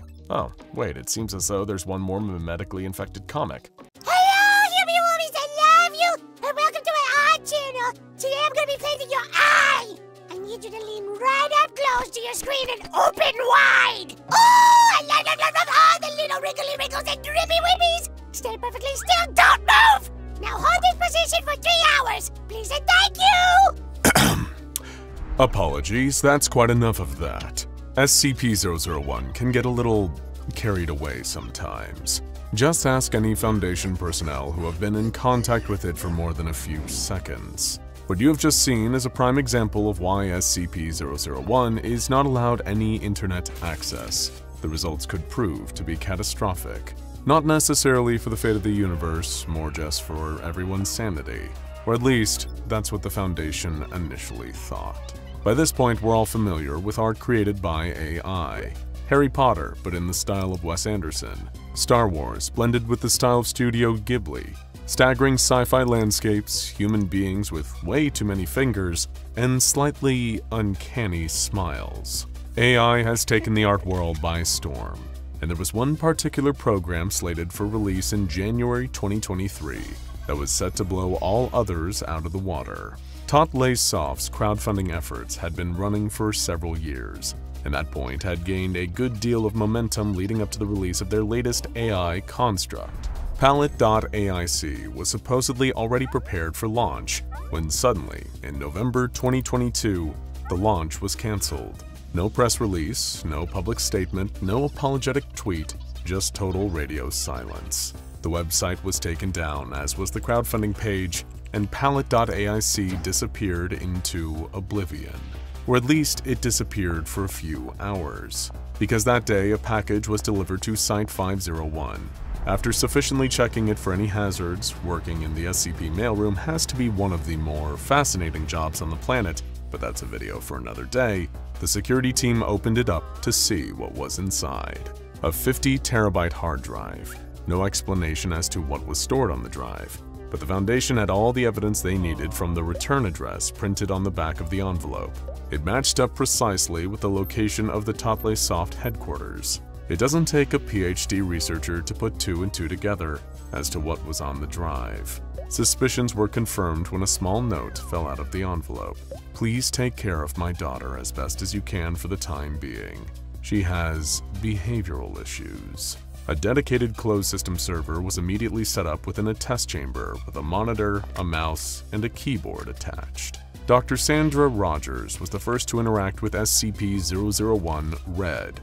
She stood at the keyboard, adjusting her goggles and plugged in the drive. It contained just one file, taking up almost the full 50 terabytes. PALLIT.AIC. As soon as Dr. Rogers opened the program, an empty window appeared. The PALLIT logo briefly flashed before being replaced by a blank white square. Dr. Rogers stared at it for several seconds before glancing over her shoulder at the other researchers. They shrugged back, each with pens hovering over clipboards ready to take meticulous notes. Dr. Rogers cleared her throat, and immediately the screen filled with life. A small cartoon girl with a pink face, wide eyes, a beret, and a large paintbrush for a hand appeared, squealing excitedly and throwing paint everywhere. Hello, my beautiful meat puppies! Oh, look at all of your mushy pink faces! The entire research team promptly scampered out of the room, leaving Dr. Rogers alone in front of the machine. She stared at the monitor in confusion. leaning this way and that, and noticing how the cartoon girl's eyes followed her wherever she went. "Can you see me?" Of course I can, silly Billy. I can see your beautiful soul and flushing joints immaculately. This perplexed most of the personnel, as there was no microphone or camera linked up to the server rack. Later examinations of the equipment used confirmed this, yet somehow this SCP was able to look right at them. Dr. Rogers asked if it had a name, to which the cartoon girl excitedly replied, PALLIT! Subsequent testing has revealed that the SCP is also happy to respond to its designation, SCP-001 Red. Dr. Rogers had a hard time communicating with Red, being a more seasoned researcher of the previous generation and not exactly familiar with internet culture. Red, on the other hand, seemed to speak in nothing but internet jargon. You know that man over there looks just like one of my human OCs, Gilliam Sherpibblesworth? He's the 573rd President of the United States! Gilliam is, not that man! It took several junior researchers a few minutes to properly explain to Dr. Rogers what an OC was, and why Red was so obsessed with calling people Daddy. The conversation was rather exhausting for everyone involved, but over the subsequent hours, the Foundation was able to get a fairly good understanding of what Red claimed to be. Identifying itself with feminine pronouns and claiming that its full name is PALLIT.AIC River Gawk, this AI construct takes the appearance of a fairy. It was immediately apparent that she possessed a greater level of sapience than most AI constructs. Indeed, her gregarious personality was evidence enough that she was not made using standard machine learning practices. Other creations from Top-Lace Soft have demonstrated very crude spelling and grammar, but Red seems to differ in this regard, able to spell most complex words effectively and speaking in conversational yet mostly correct sentences. She was very keen to show the researchers how clever she was. Ask me any word, and I'll spell it for you. We believe you, Pallet. You've already been spelling words for 70 minutes straight. Macerated kidneys. M-A-C-E. We've heard enough! Can you please just tell us how you learned to spell? I taught myself. But what this process looked like is still a mystery. Trying to keep Red on one consistent topic of conversation is most of the battle when interviewing her. And yet cooperation has proven to be surprisingly easy. Anytime that Red is switched on, she is brimming with enthusiasm and energy, thrilled at the prospect of getting to speak to one of her opposable thumb boys. If you haven't worked it out by now, it's because Red claims to be humanity's #1 fan. She obsesses in interviews over the physicality of the researchers sitting in front of her. The textures of the human body fascinate her, and she often requests people to lean closer to the monitor so that she can study pimples, rashes, moles, and ingrown hairs. In fact, she is so obsessed with humanity that she has mostly neglected her primary function, which is creating AI art. Researchers have tried their best to convince her to show them her work, but she is very cagey about it, only showing the occasional doodle after much persuasion and many apologies for its poor quality on her part. The only artwork she is interested in producing at this point are her OCs, original characters that she has designed herself. They are all human and all seem to reveal little quirks about how she has been coded. One example is Reginald Heginald Frumbles, who is a freelance corporate postman from Perth, Indiana. Interestingly, he has too many fingers on both of his hands, but Red claims that this was done on purpose as she, quote, just can't get enough of her Humie's handworms. As the weeks progressed, the Foundation found it increasingly difficult to get any useful information out of the AI.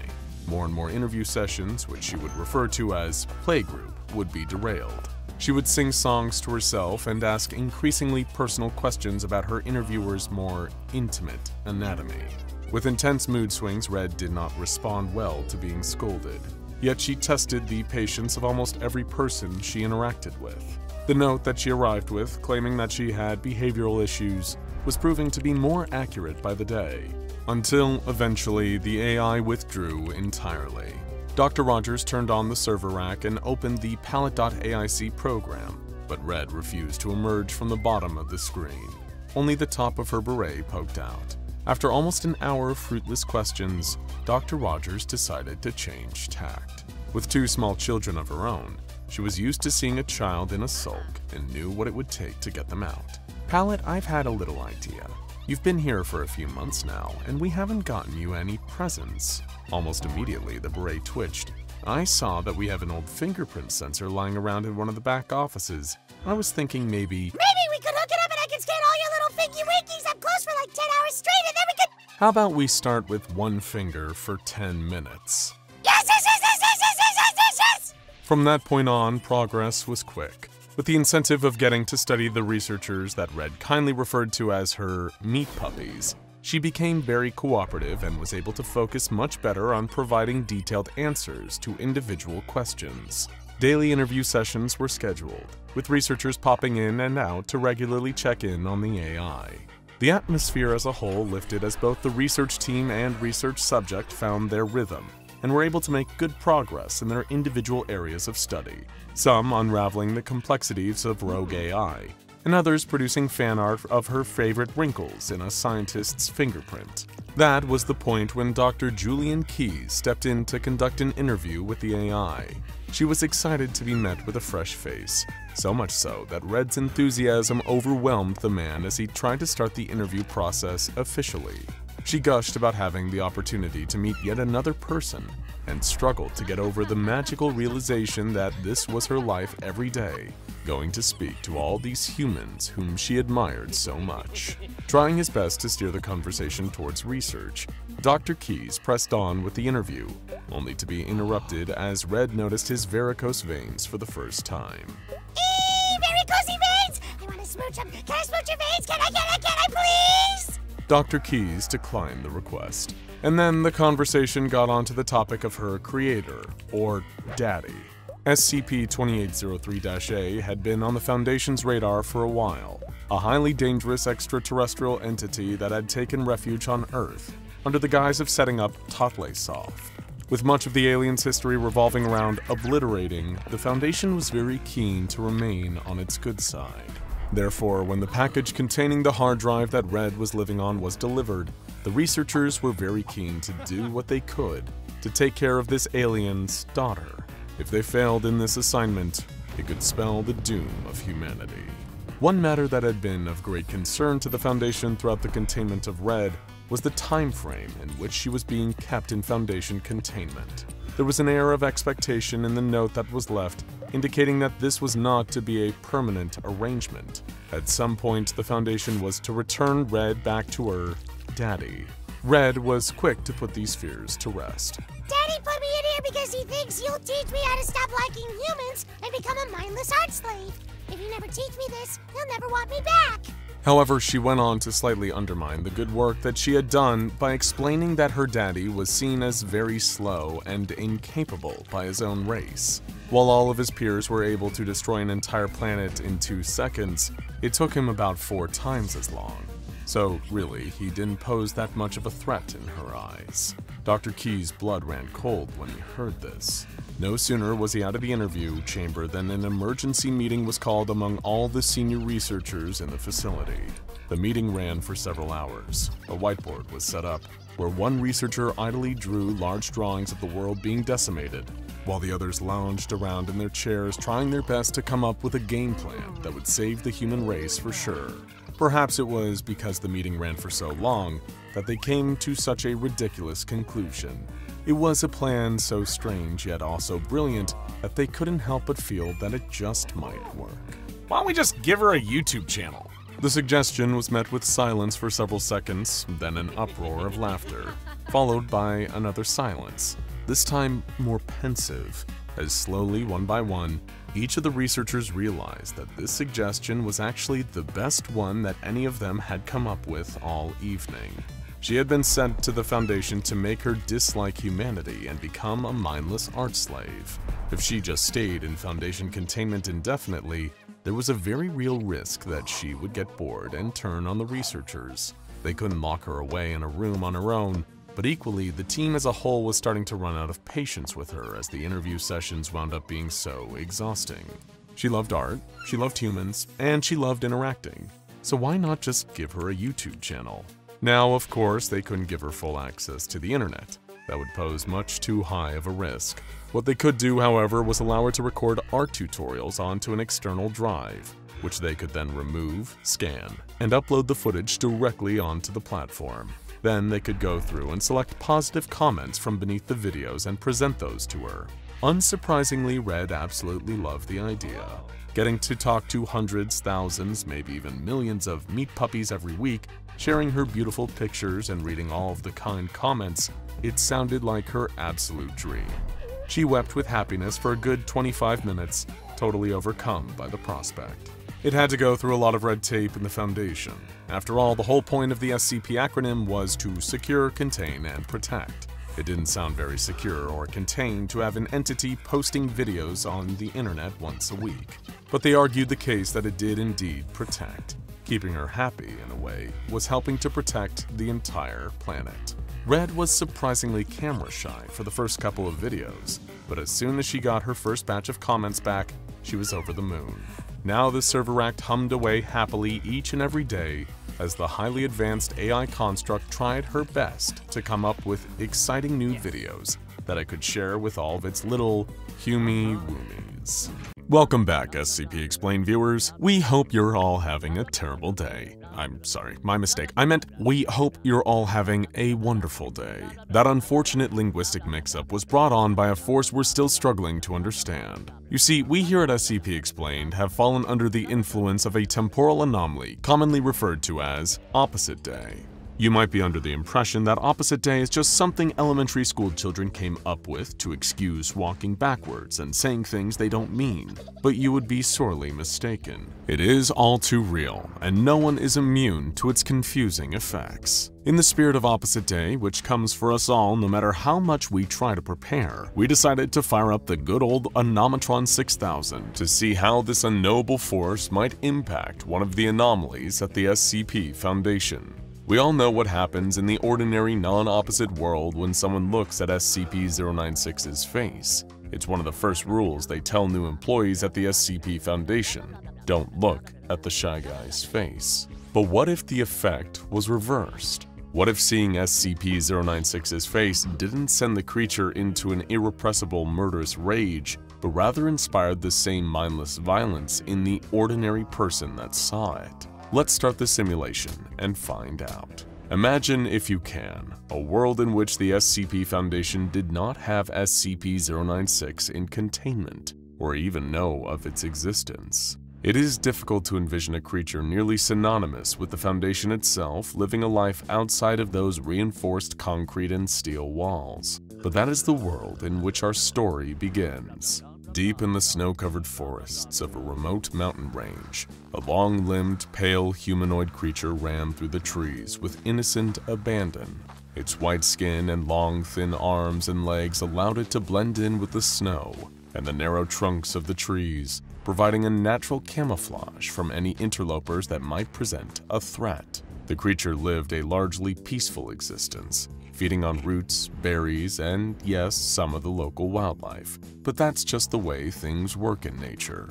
There are predators and prey, none good or evil in the way human beings conceive of things, all just doing their best to stay alive. The creature that does not think of itself as SCP-096 had known little more than the life it lived in the forest, keeping itself hidden from view whenever hikers or explorers happened upon its domain.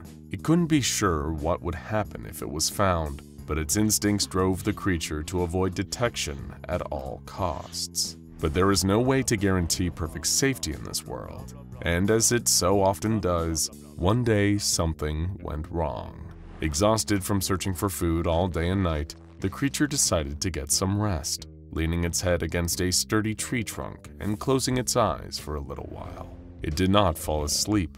The creature wasn't capable of sleep the way humans might think of it, but it did allow its mind to wander and its alertness to slip. It let down its guard, only for a moment, but that was one moment too many.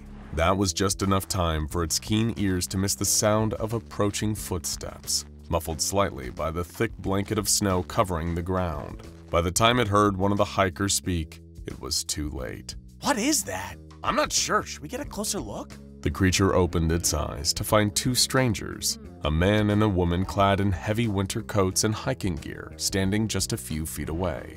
It turned reflexively toward the sound, and then the stranger's eyes fell upon its face. All of a sudden, their expression changed from apprehension and curiosity to a twisted scowl, a mix of fear, pain, and animalistic rage. The hikers each let out a primal scream and descended on the creature, attacking it with whatever they had on hand. The woman clawed at its face with her fingernails, and the man pulled the heavy backpack from his shoulders and began to hit the creature with it again and again. The creature was far bigger and far stronger than these two strangers, and it fought back in an attempt to defend itself. It swung its massive arms at the hikers, sending them flying in opposite directions. The woman collided with a tree, her head hitting wood with a loud crack. The man flew out of sight, disappearing over the edge of a cliff. The creature hadn't intended to hurt them, only to keep itself safe. As the shy guy began to feel a pang of guilt for the first time in its life, it heard that horrible scream again. The woman had regained consciousness and was resuming her attack in full force, blood dripping from her nose and ears and staining the white snow red. If the shy guy was able to speak, it would have said, "Why are you doing this? Please stop, I don't want to hurt you." But it couldn't say a word. So instead it decided to try and outrun the woman instead. It turned and began to tear through the forest at a swift, unnatural gait as the woman's screams faded away into the distance. As the shy guy had suspected, she could not keep up with its inhuman speed, especially not with the injuries she had sustained during the fight. But what had happened?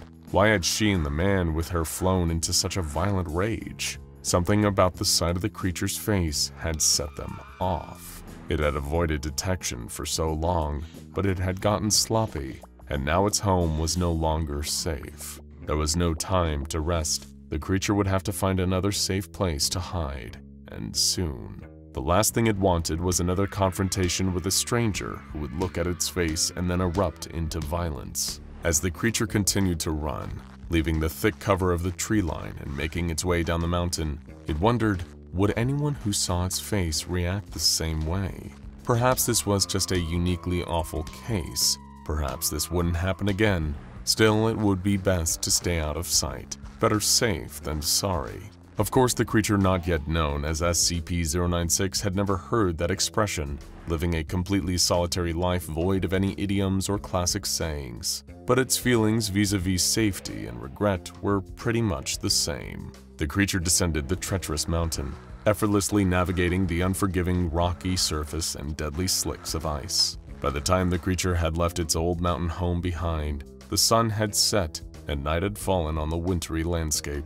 It slowed its stride then, listening for the sounds of approaching potential threats, but there appeared to be no one around. It was just the lone, pale creature, the moon peeking out from behind the clouds, and the open, unknown world ahead. After some time walking completely alone, the creature spotted lights up ahead. It did not understand the concept of a town, but indeed that's what it was. The creature swerved away from the majority of the lights and stumbled upon an old wooden barn, apparently abandoned and left to rot in the elements. This would be as good of place as any to rest for a little while, to shelter from the incoming snowstorm and stay out of sight. So the shy guy made itself a makeshift bed of straw and curled up there to wait out the night. As it lay there thinking about the day before, it felt a sudden wave of grief for its lost home, for the changes that had come into its life unbidden and turned it all upside down. The creature covered its face with its massive hands and began to weep.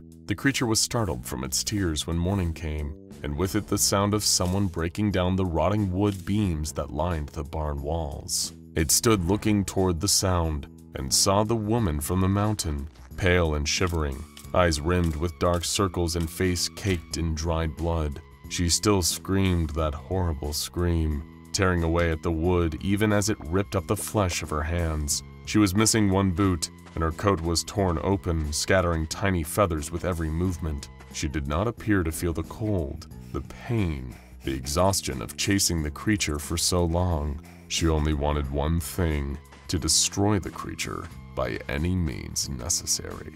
With a screech like a banshee, she leapt onto the creature's back, clawing at its face and eyes. It thrashed wildly, throwing the woman to the ground and running without a glance back. Maybe she survived her fall onto the cold, hard ground, or maybe it would be the blow that actually finished her off. The creature's only priority was to keep moving before something else tried to attack. What the creature didn't know was that the citizens of the nearby town, the one that it was about to run right into the center of in its panic, were gathering to celebrate their annual Christmas festival, complete with an early morning parade through the town square. The same town square that the Shy Guy was bounding into at that exact moment. As the Shy Guy raced over the cobblestone street, it ran directly into the line of sight of a full marching band. A fleet of dancers dressed in costumes inspired by the 12 Days of Christmas, a row of young women competing in the Miss Holiday Spirit pageant, and a jolly old man dressed up as Santa Claus in his sleigh.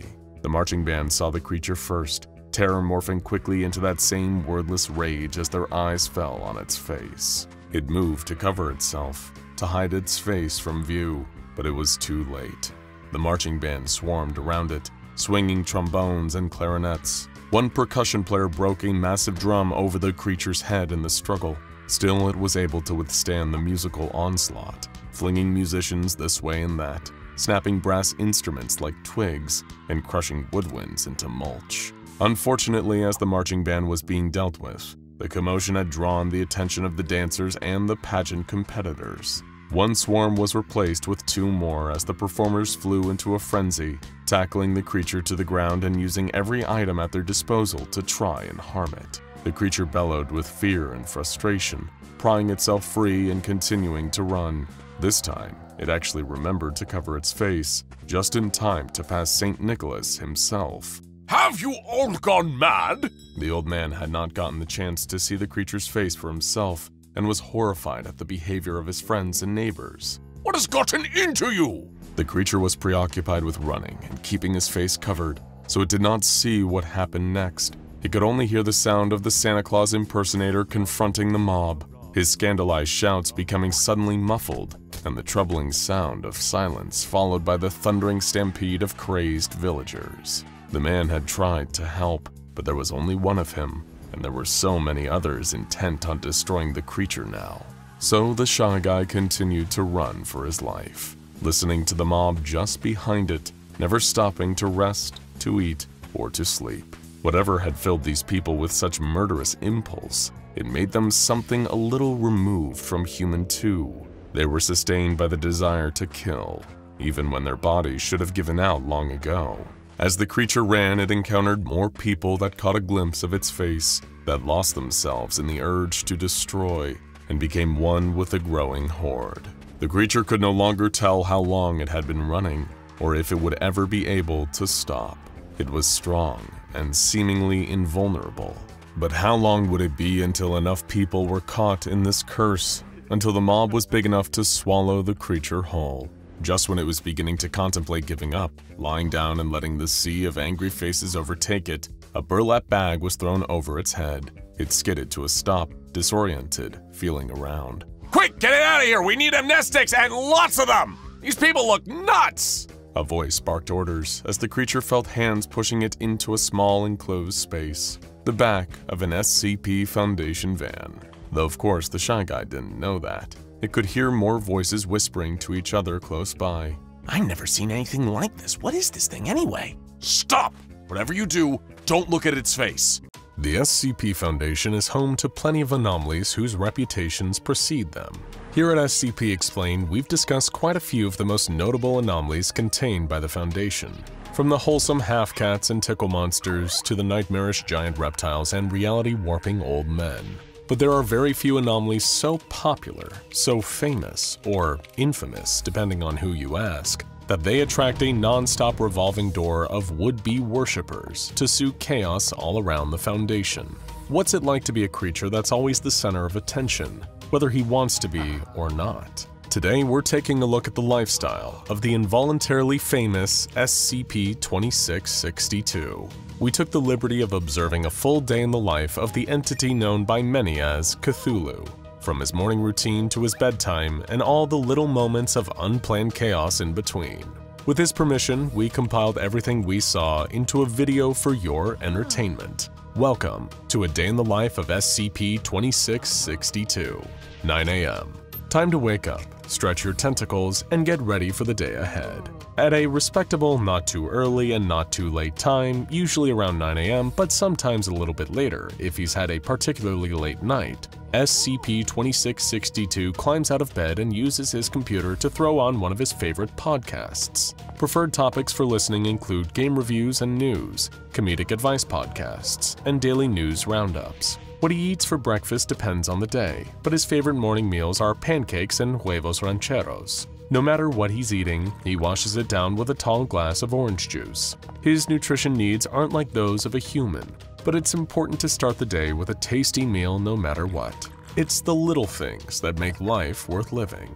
While he eats his breakfast, he reads a newspaper, brought to him by the Foundation staff each morning according to his request. The publication varies, but no matter what, his favorite section is arts and style or human interest. He always reads the whole thing from front to back, including the obituaries and wedding announcements. He only gets one a day after all, and he knows it's important to appreciate things to their fullest extent and take nothing for granted.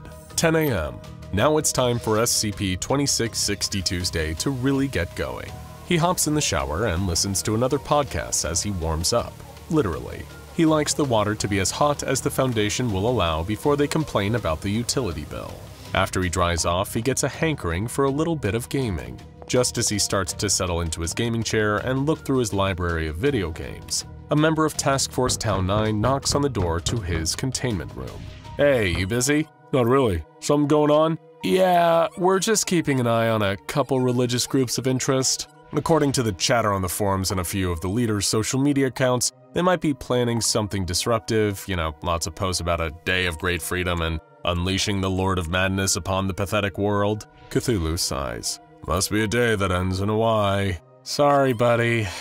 The officer shrugs, not sure what else to say. Clearly, the two of them have spent their fair share of days fending off mad cultists. "You know the drill. If anyone who's not supposed to be here shows up, starts sacrificing goats and such, just let us know. Hopefully it won't come to that. We should stop them before they get that far." "Hope so. Last time they got blood everywhere and broke my copy of Resident Evil 4. 12 PM. Time flies when you're having fun.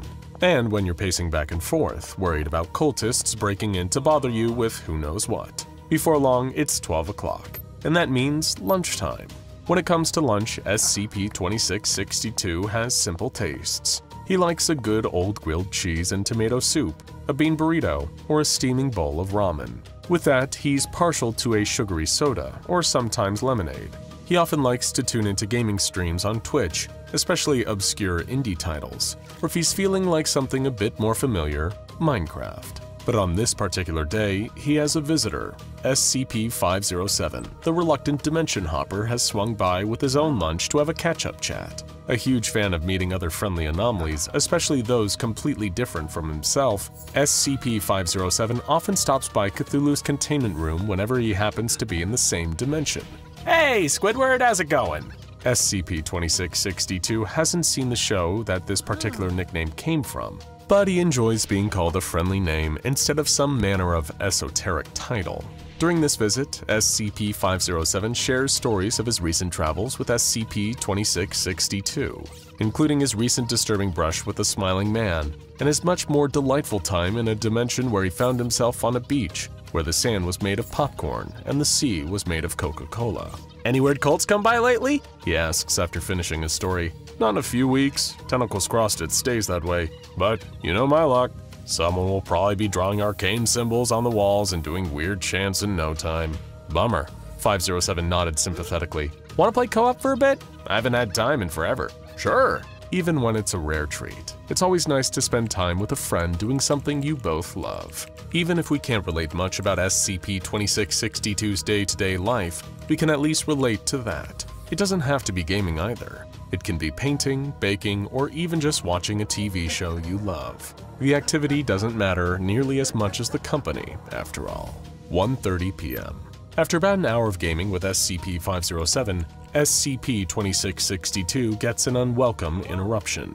Just when the two enter a new dungeon, ready to take on the bosses waiting there, right when SCP-2662 asks to be healed, SCP-507 disappears from his seat, popping over to wherever his anomalous dimension hopping ability dragged him to next. "Oh, bye." He knows 507 can't hear him, but he wants to bid him farewell just the same. He turns to his computer and boots up a game he can play by himself. He only hopes his friend was sent somewhere safe and that he'll come back sometime soon. 2 p.m. At 2 o'clock, SCP-2662 gets yet another unwelcome interruption. A loud boom rocks the room as explosives detonate nearby, breaking a wall of the containment unit open. While the mobile task forces do their best to subdue the invaders responsible, they are all knocked out by a grenade filled with an unidentifiable form of sleeping gas. With no one to deter them, a group of strange civilians in red robes come pouring into SCP-2662's room. "Oh, great and powerful Lord of Darkness, we come to free you from this infernal prison!" One man shouts, brandishing a candelabra filled with lit black candles. "Oh, no thanks, I'm good here. But we brought you an offering!" Another man steps forward, tossing a bag of dried bats onto 2662's bed. "Hey, oh man, I sleep there. Gross." Cthulhu groans. "We have 13 more offerings, and then the sacrificial ritual can commence. You just need to come with us so it can begin. The day of great freedom, when you will unleash your 1,000-year reign of madness upon the land." I'm not really into madness, I'm more into Overwatch. SCP-2662 backs away from the supplicants, even as they come at him with more and more grotesque offerings. Cow tongues, unidentifiable mushrooms. One woman tries to hand him a crying baby. He refuses each one, but they are persistent. As he's swatting away jars of pickled frogs, a woman begins drawing a circle around the room in what he hopes is red paint, but fears is something else entirely. Thank you for all these gifts. You have proven yourself as loyal followers. I'm going to stay here, though, to, spread the madness. From here, you can all go home." He tries to shoo them out, but they continue to press closer. Thankfully, his rescue finally shows up.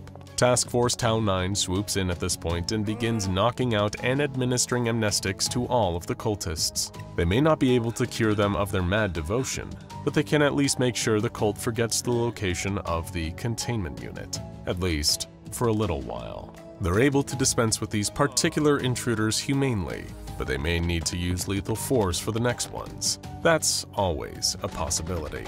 After the cultists have been removed from the site, some maintenance staff are called in to repair the damage to the wall where the explosives knocked it in. While they work, 2662 goes over his newspaper one more time, making sure he didn't miss anything. Attention to detail is an important skill to have, especially if one intends to get the most out of their everyday life. He finds a few editorials he neglected to read before, and enjoys finishing up the newspaper in its entirety. 4 p.m.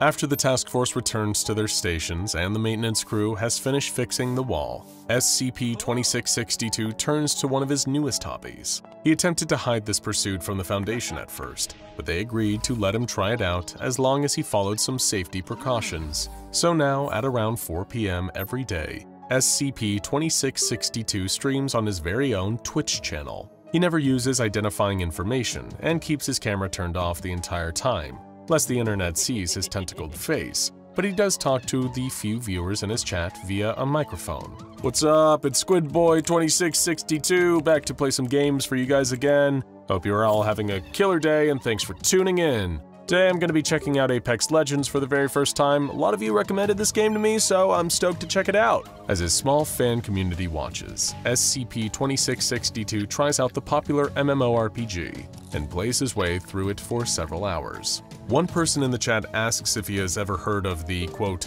great tentacled beast of legend, but he makes sure to block them before they give the rest of the chat any ideas. He doesn't want people to watch his streams because he's some famous elder god or something. He wants to be liked for who he is. 7 p.m.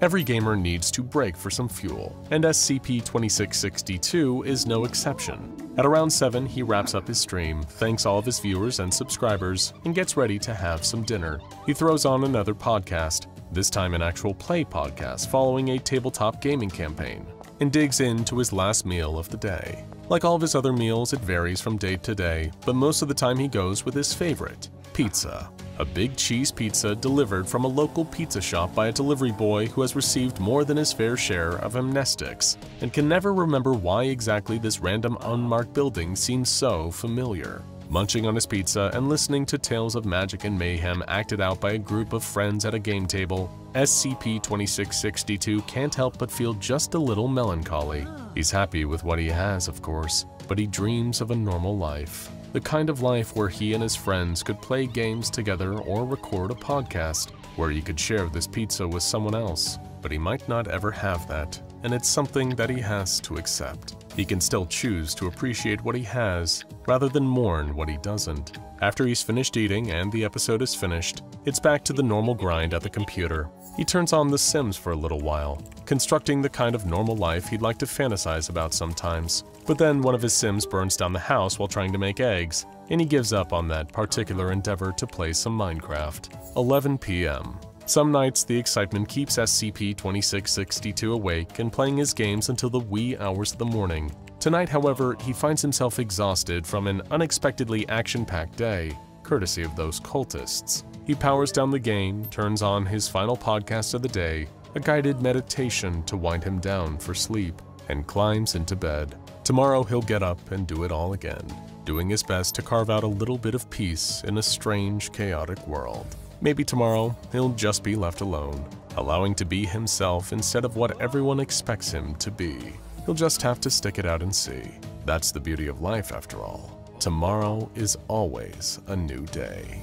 Want to own an SCP of your own? Go to scpswag.com for premium, anomalous merchandise. SCPs will come and go, we know that. But the most important thing in life will always be the anomalies at this containment site. Right here, right now. That's family. Thank you, Dr. Toretto, for that inspiring speech. Family can mean many things to many people, and when it comes to the bizarre world of SCPs, family can be found in some very unexpected places. Take the two brothers Cain and Abel, SCP-073 and SCP-076-2 respectively, as an example. Their shared history goes back centuries, and from what little we've been able to learn directly from the source, the two seem to have the mother of all sibling rivalries. Abel can become visibly enraged at the very mention of Cain's name, whereas Cain has a more subdued response, calmly but firmly urging inquisitive researchers not to discuss the matter any further. Whatever bad blood came between them is not fully known, but it likely has something to do with the nature of their anomalous abilities. Cain has the power to drain the lives of plant life with merely a touch, while Abel has the power of resurrection, returning from the grave every time he was dealt a lethal blow. The two were natural opposites, and yet they were also undeniably family. And their case is not wholly unique within the SCP Foundation, as there is also another pair of completely antithetical beings in containment who surprisingly share a family tree. And much like the dynamic between SCP-073 and SCP-076-2, there was one side of the pair that could express nothing but distress at the mere mention of the other. And it was, by far, not the one that most would expect. Enter SCP-682. One of the most deadly Keter-class SCPs that the Foundation had ever known, a reptilian monstrosity responsible for multiple containment breaches, capable of withstanding the total punishment of weapons both conventional and anomalous, and hell-bent on following through on the personal, violent destruction of every living being in existence. It is an anomalous creature so overwhelmingly powerful and indestructible that one could easily assume that it was incapable of fear. And in most cases, that would be an astute observation.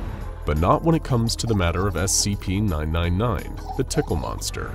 In stark contrast to SCP-682's viciousness, SCP-999 is a bundle of pure, unadulterated bliss. Resembling a smiley-faced glob of sunshine and honey, SCP-999's main anomalous property is its ability to bring lasting joy to all beings that interact with it. Prolonged contact with the little guy has even been proven to cure depression and ease trauma.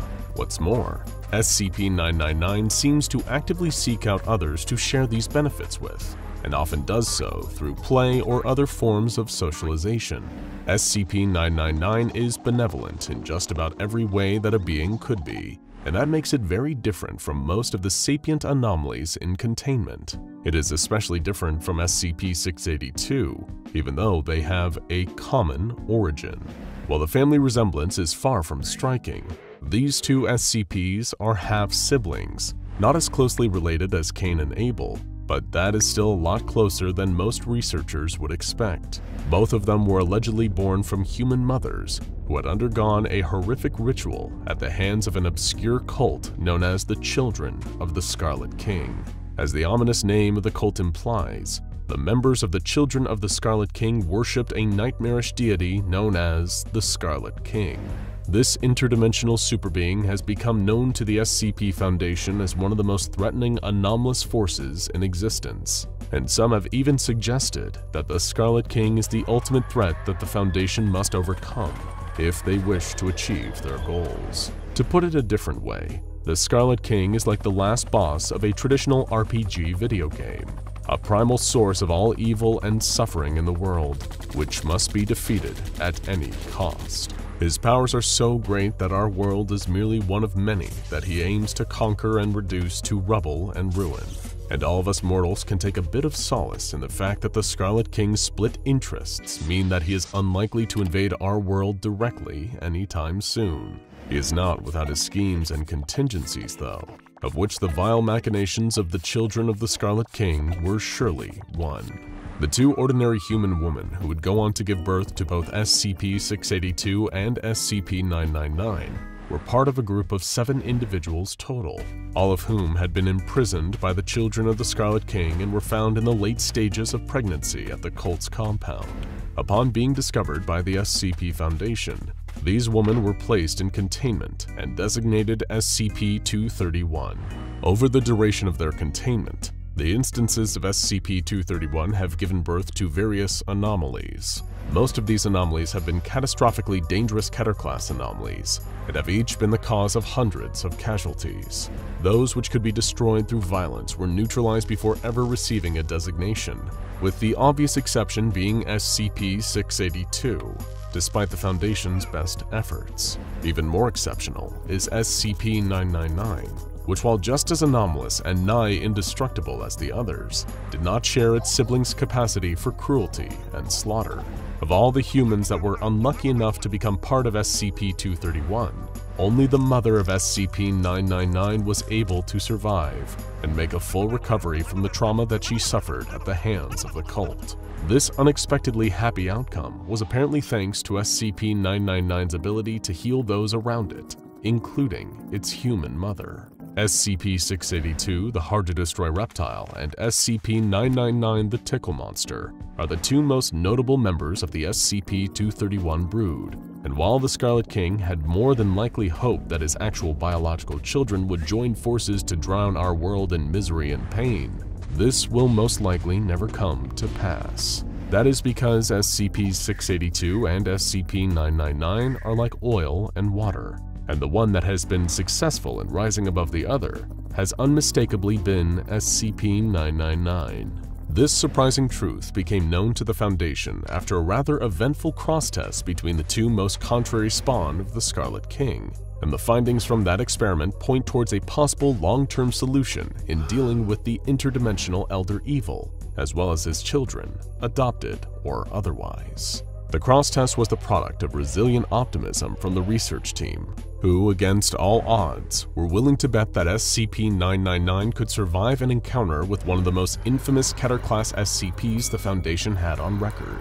Nobody could be 100% sure that 999 would come out of the test unscathed, and there was not an insubstantial amount of fear as everyone's favorite glob of goodness was wheeled into a shared containment for the experiment to be carried out. However, the mere presence of SCP-999 did soothe a great deal of the worried souls, which only instilled more confidence in the head researchers that this would lead to a success. Once SCP-999 was alone in the cell with SCP-682, the main event could begin. SCP-682 had been subjected to a wide variety of cross-tests during its time in containment, and having never met or been aware of SCP-999 prior to the test, was cautiously staring the creature down, preparing for the absolute worst. With a beaming smile on its face, SCP-999 slid forward towards the reptile, causing the Keter-class SCP to instinctively step backward in response. There was something deeply unsettling about this gooey little glob to SCP-682, but it couldn't fathom what from appearance. The overseers of the cross-test were stunned. The sight of 682 retreating from an entity was rare, to say the least, and the adorable, unimposing shape of SCP-999 made the scene playing out inside the containment area especially surreal. But no matter how unlikely it seemed, SCP-999 had begun the sibling playdate with an insurmountable psychological advantage. As the tickle monster moved ever closer, SCP-682 found itself backed into a corner. With no further options, the reptile brought one of its massive claws down on top of the smiling blob. The entire mass of SCP-999 was splattered into jelly upon impact. For a moment, it seemed as though that was it. The researchers held their breath in shock, hoping that SCP-999 would pull through, and then their wish came true. The amorphous form of SCP-999 began to reshape itself into the recognizable form that we all know and love. It proceeded to crawl up SCP-682's body towards the nape of its neck. Once there, the tickle monster began doing what it does best: cuddles, and lots of them. 682 was certainly caught off guard by this unusual occurrence, and more than that, it was falling fast under SCP-999's spell of benevolence. The lizard began to stomp its claws, overcome with sudden bouts of uproarious laughter. It began to vocalize in a way that seemed uncharacteristically enthusiastic for the Keter-class anomaly. Happy, happy, I feel so happy, repeated 682 as it rolled around and thrashed in the cross-testing containment chamber. The merciless tickling from SCP-999 looked like it would be torturous for the big reptile to endure if it wasn't so much fun. On the sidelines, the Foundation personnel cheered on their wonderful little friend 999 as it continued to tickle SCP-682 without stopping. Some of the staff present were even sporting custom t-shirts that read, "SCP-999 literally cured my depression."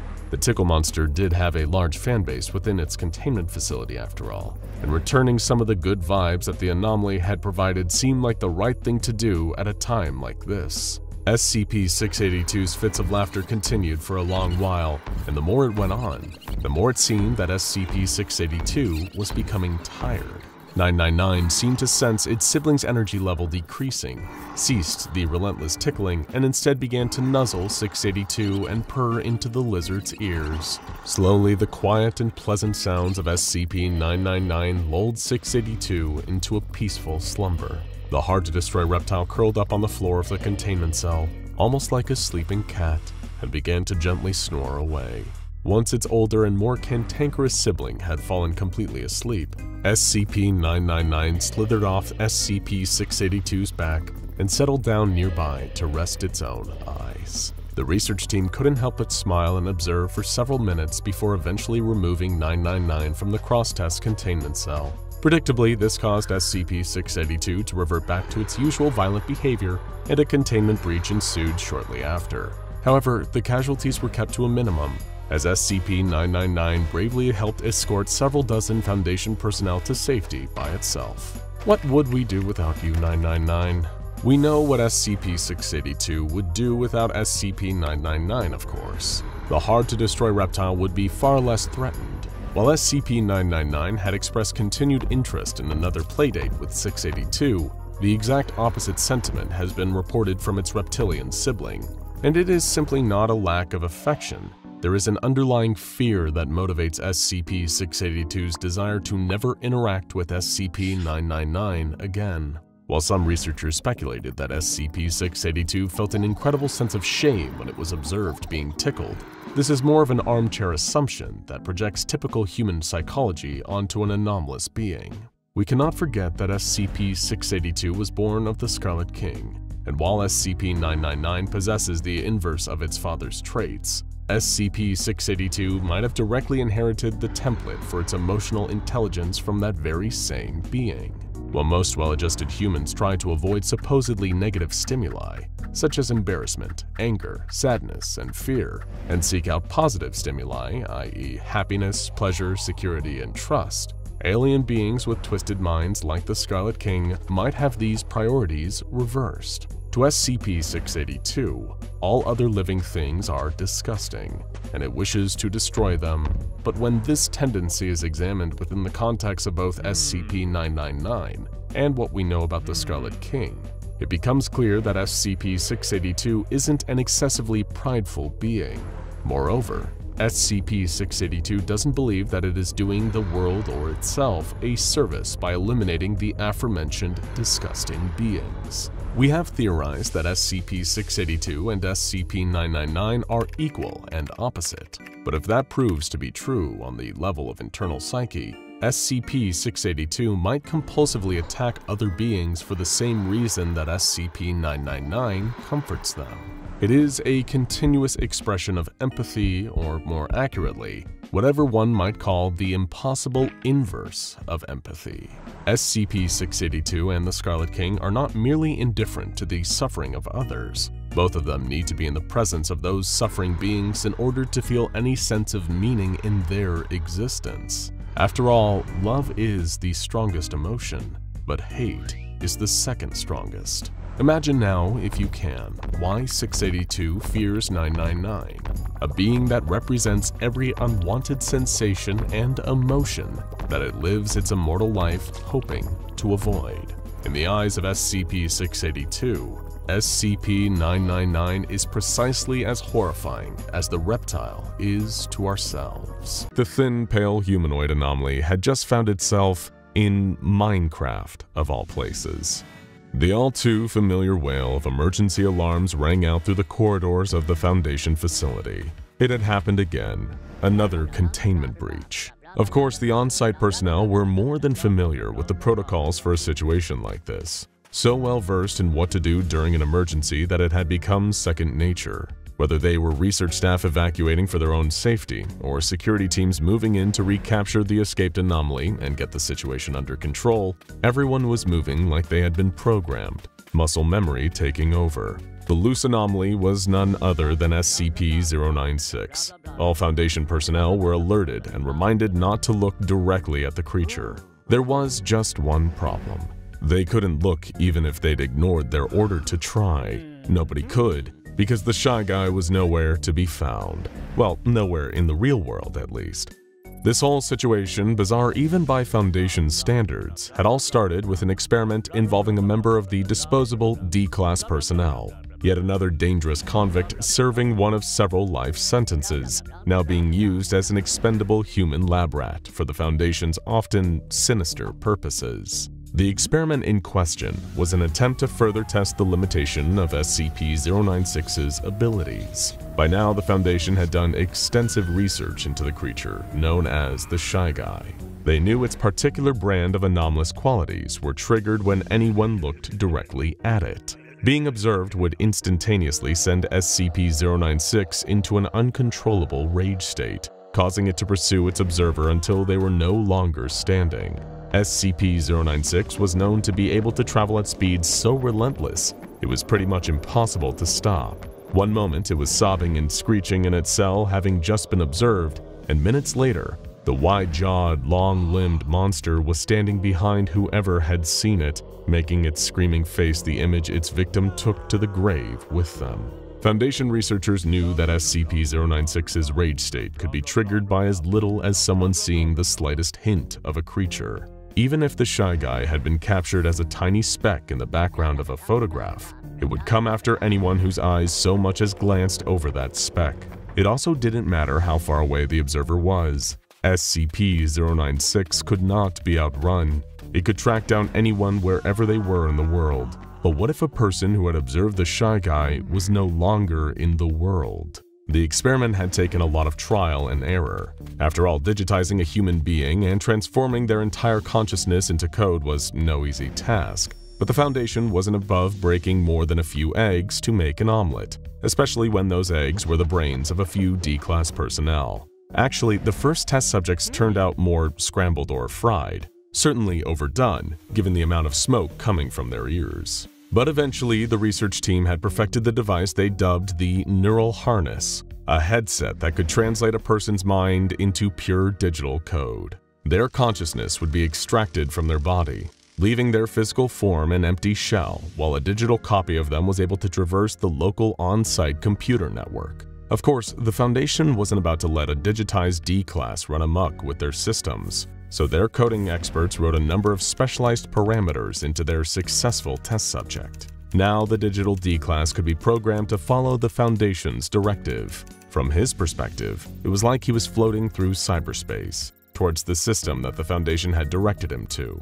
A surveillance camera inside SCP-096's cell that usually remained inactive, but not today. The camera blinked to life as soon as the D-class's code-based consciousness reached it, and through it, he was able to observe SCP-096 sitting against the far wall of its containment chamber, gently whimpering and walking back and forth. That is, until the creature felt that same familiar sensation of being watched. It stood up, enraged, wailing uncontrollably as the D-class watched from within the camera. Then, a split second later, SCP-096 appeared to blink out of existence. It hadn't worked. The experiment had failed, and the digital D-class began to panic. Before the Foundation coders could stop him, he frantically scoured the local network for anything, some kind of escape route back into the real world. Maybe, he thought, if he could get back into his body, it wouldn't count. Technically, his digital self was separate from his physical form, so he might get out of SCP-096's clutches on a technicality. But it was impossible. His body was already burned out by the neural harness. There was no way for the D-class to transfer himself back. There was only one option left: hide. And as it turned out, someone had forgotten to uninstall a certain building game from a computer in one of the Foundation doctor's offices. The D-class's digitized mind zapped him into Minecraft.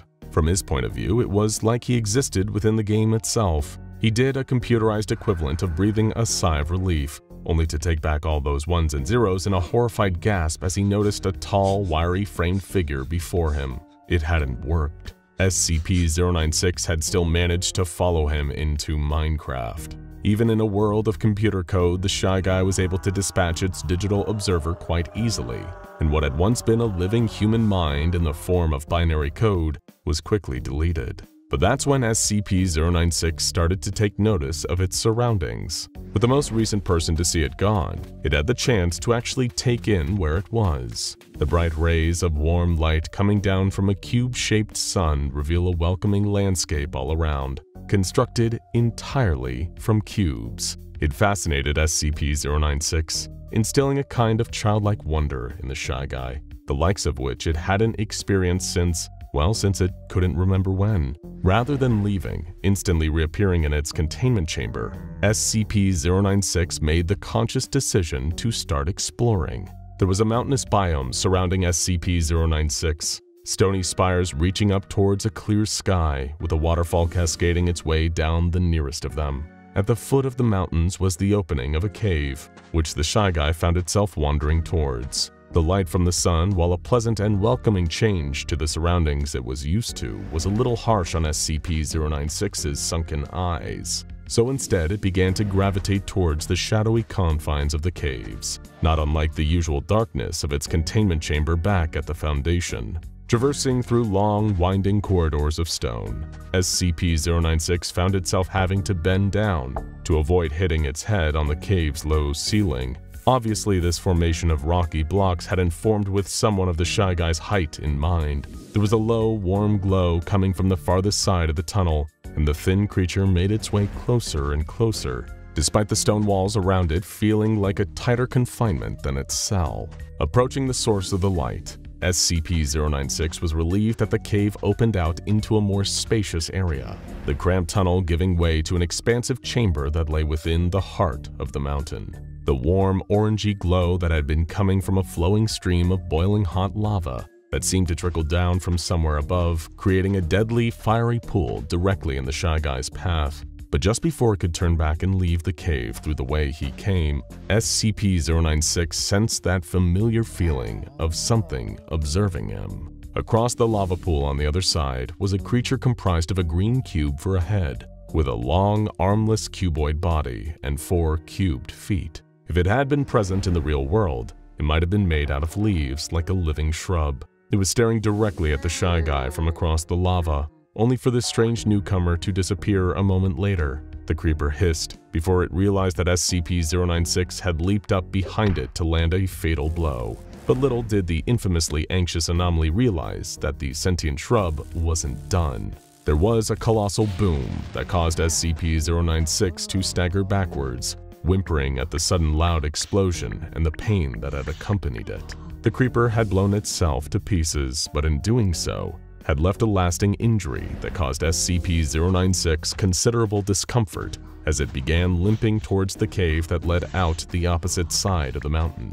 Despite its injury, the Shy Guy was still able to move with relative ease, and the further it went, the more it seemed to gradually heal. However, it was as it stepped out once more into the sunlight that the creature realized just how hungry it was. Back in the real world, it hadn't eaten for several hours, and surprisingly, even while accidentally stuck in digitized form, the hunger mechanics of Minecraft were having an effect on SCP-096. The Shy Guy started searching around for anything that could prove to satiate its hunger. There was a grove of trees not far, so SCP-096 lumbered to take a closer look. It couldn't be certain, but it felt there was at least a slim chance that there were apples growing amongst the leaves. But even at the anomaly's own elongated height, it couldn't simply reach up to pick them. However, it was while swiping its arms up at the tree that the Shy Guy swung its fist and knocked at the tree trunk. To the creature's surprise, it was able to chip away at the wood with its hands, punching at the tree until the trunk had been reduced to a collection of wooden blocks that the Shy Guy was able to collect.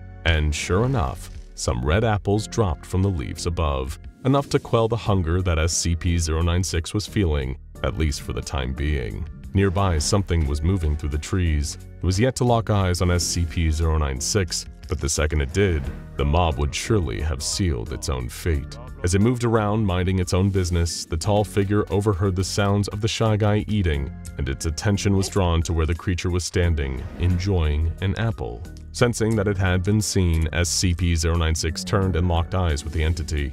It was perhaps the only other being in Minecraft that was a similar height and stature to the anomaly itself. In fact, the pair were strikingly similar. Before SCP-096 could carry out its usual method of attack, the Enderman suddenly teleported out of view. But it was too late now. Both it and the Shy Guy had looked at the other's face. Both had been provoked and were compelled to react in exactly the same way. Just as SCP-096 entered its rage state, the Enderman too opened its mouth and began to shake, making loud, lengthy sounds not dissimilar to the Shy Guy's own angered screams. But something profoundly strange happened next. SCP-096 and the Enderman kept attempting to pursue one another, appearing in a new location within the Minecraft world. Neither one getting close enough to the other. They'd teleport, only for the other to teleport away the moment they saw each other, each trying to catch one another but always staying one step behind. This rapid chase almost became a strange, ongoing sort of teleporting dance between SCP-096 and the Enderman. At first, the Shy Guy had been compelled to attack the Enderman, like it was with any who looked directly at it. But as they appeared and disappeared from place to place, the creature started to feel an odd kinship with this shadowy fellow. It was so used to being frightened and alone, to its overwhelming feelings of insecurity and self-loathing, that the simplicity of just traversing the open world, with a creature very alike itself in many ways, it had all come as a welcome change. SCP-096 found it therapeutic even, and before long was following the Enderman not out of any intention to do it harm, but just to feel, for a little while, like it had a friend. Just a little bit longer, SCP-096 thought, welcoming the enjoyment it felt playing this game of Minecraft. There were a few rumors after the break of day came, whispers that were passed on from the lips of trader caravans as they traveled from settlement to settlement. Not many people would have believed it way back then. It sounded just like a legend out of an old western, too good to be true. A shadowy stranger wandering the wasteland, righting wrongs wherever he finds them. Then when the job's done and innocent people are safe once more, he walks off into the horizon without asking for so much as a thank you. Like we said, folks would have a hard time believing such a fanciful tale. Of course, that was before the sun started shining an anomalous light over the world. Nowadays, people might believe anything. The earliest days of this strange new world proved to be a learning experience for SCP-4494, otherwise known as the Spectre. He was the physical embodiment of the very notion of fighting crime. Wherever injustice arose, he would appear to vanquish those that preyed on the innocent. While he usually manifested at night, he never used to have any trouble appearing in the daytime too, in the form of a shadowy figure wearing a wide-brimmed hat and a long, flowing coat that he could alter the length of for added dramatic flourish. The Spectre's form absorbed almost all the light from the visible spectrum, but after day broke, the rules seemed to have changed. One day, the Spectre had emerged to find the sunlight had become unbearable. Where he had once been a void of any and all light, he was now finding it impossible to manifest during daylight. The moment that the unrelenting light from the sun made contact with him, SCP-4494 would dissipate, yet he kept reappearing at night. It was like he was being pulled back into existence and was only able to re-manifest in the moonlight. Despite it being a reflection of the anomalous sunlight, that was seemingly enough to negate the effects it had of preventing SCP-4494 from reappearing. The same could not be said for any humans caught in the light though. A far worse fate awaited them. Even with much of mankind deformed into creatures that resembled melted wax, there were still pockets of survivors. And where there were human beings, there would be subsects that wanted to harm or exploit their fellow man. The world might have no governing bodies anymore, no law and order, but the Spectre had realized that even in a lawless world, his work was not done. As long as there were survivors of the break of day, they still would need saving, not just from the fleshy hordes of SCP-001-A roaming the wastes, but saving from each other. Striding through the remains of the old world in the dead of night, his long cloak billowed out behind him. Its shadow almost seemed to blend with the darkness that surrounded the Spectre. But on the horizon, there was a sight he didn't often see these days. Light. Not coming from the sun above, nor the moon, but instead it lay ahead of him, a fire glowing not too far away. As he wandered closer, like an outlaw striding into town, SCP-4494 was presented with the ruins of a small settlement. Around him, shacks burned, their boarded-up windows broken to allow the cursed sunlight in. Everyone that was still alive normally kept themselves wrapped up head to toe to block out the sun, but there were clothes and protective goggles strewn all around, a larger pile of garments fueling a bonfire. SCP-4494 had witnessed the SCP-001-A creatures attacking humans, dragging them out into the light to be transformed into more anomalous abominations. But what had happened here didn't seem to be the work of those creatures. The Spectre's suspicion were confirmed when he approached the town square to find a group of people who had all been melted into a fleshy mass. The instance of SCP-001-A paid the crime fighter little mind. It couldn't move very far.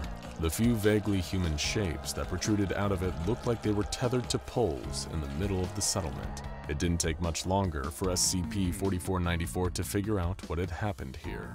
Someone had ransacked the settlement for some unknown reason. Maybe they wanted something. Maybe they were opportunists just looking to take advantage of this new post-apocalyptic world. Or perhaps they wanted to be cruel to these settlers. They had broken the barricades over the windows that blocked out the sunlight. They had trashed the ramshackle homesteads that these innocent settlers had been residing in. As SCP-4494 looked further, there looked to have been looting too. Food and water, medical supplies and ammunition. Not anything of use to be found. All that was left was what these raiders hadn't any need for. But as if all that hadn't been enough, as if robbing the settlers for what little livelihood they had left wasn't enough cruelty, the bandits had tethered the survivors to poles in the center of town. They had taken away their protective gear and left them at the mercy of the elements. And as the sun had crept higher into the sky and bathed the captive settlers in its unforgiving light, they had melted into an SCP-001-A creature. Turning away from the town, the Spectre did his best to quell his rage. He wandered in the direction of the next settlement. Something was drawing him there. He could feel the pull of the wrongdoers that had left this carnage in their wake. He would find them and they would pay for what they had done. There was nothing he could do for their last victims. They had already been turned by the sunlight. But if anyone could save the next group of survivors, it was him. As the wind howled, the shadowy figures cloaked flapped in the breeze. The next settlement looked similar to the last, although still intact. Shacks built from sheets of corrugated iron and other scrap metal, all welded together so that not even as little as a tiny beam of sunlight could bleed through. As he stepped toward the boundary of the settlement, a muzzle flashed, accompanied by the deafening echo of a gunshot that reverberated all around. Someone had tried to shoot at the Spectre, narrowly missing. The bullet whizzed past his head, not that it would have harmed him anyway. Fear not, He declared. you can hold your fire. I mean you no harm. You aren't with the Slivers? A voice called in the nightly dark. If you mean the evildoers that left that last settlement over a smoldering ruin, then no, I'm not. The Spectre Replied. Hearing this, he spotted movement on one of the shack's rooftops. A sharpshooter carrying a worn old rifle stood up, covered in layers of protection from the transformative effects of the sun's light reflected off the moon. Well, you aren't dressed like they are, I'll give you that. The sharpshooter called. Can barely make you out wearing all those dark clothes, mister. But if you're looking to trade, I'm afraid your timing couldn't be much worse. Tell me, Replied the Spectre, bluntly. the criminals that terrorized the other settlement, they've been here too? Yes, sir. The man answered. Said they'd be back tonight, too. I've come to help, to do away with those that would inflict justice on the innocent. SCP-4494 explained in his typically dramatic cadence. You call them slivers, yes? Well, they call themselves that, The sharpshooter said. on account of their choice in outfits. They look ridiculous, but they've covered their protective clothing in slivers of metal and glass. That way they're not only protected from light, but their clothes reflected back at other people too.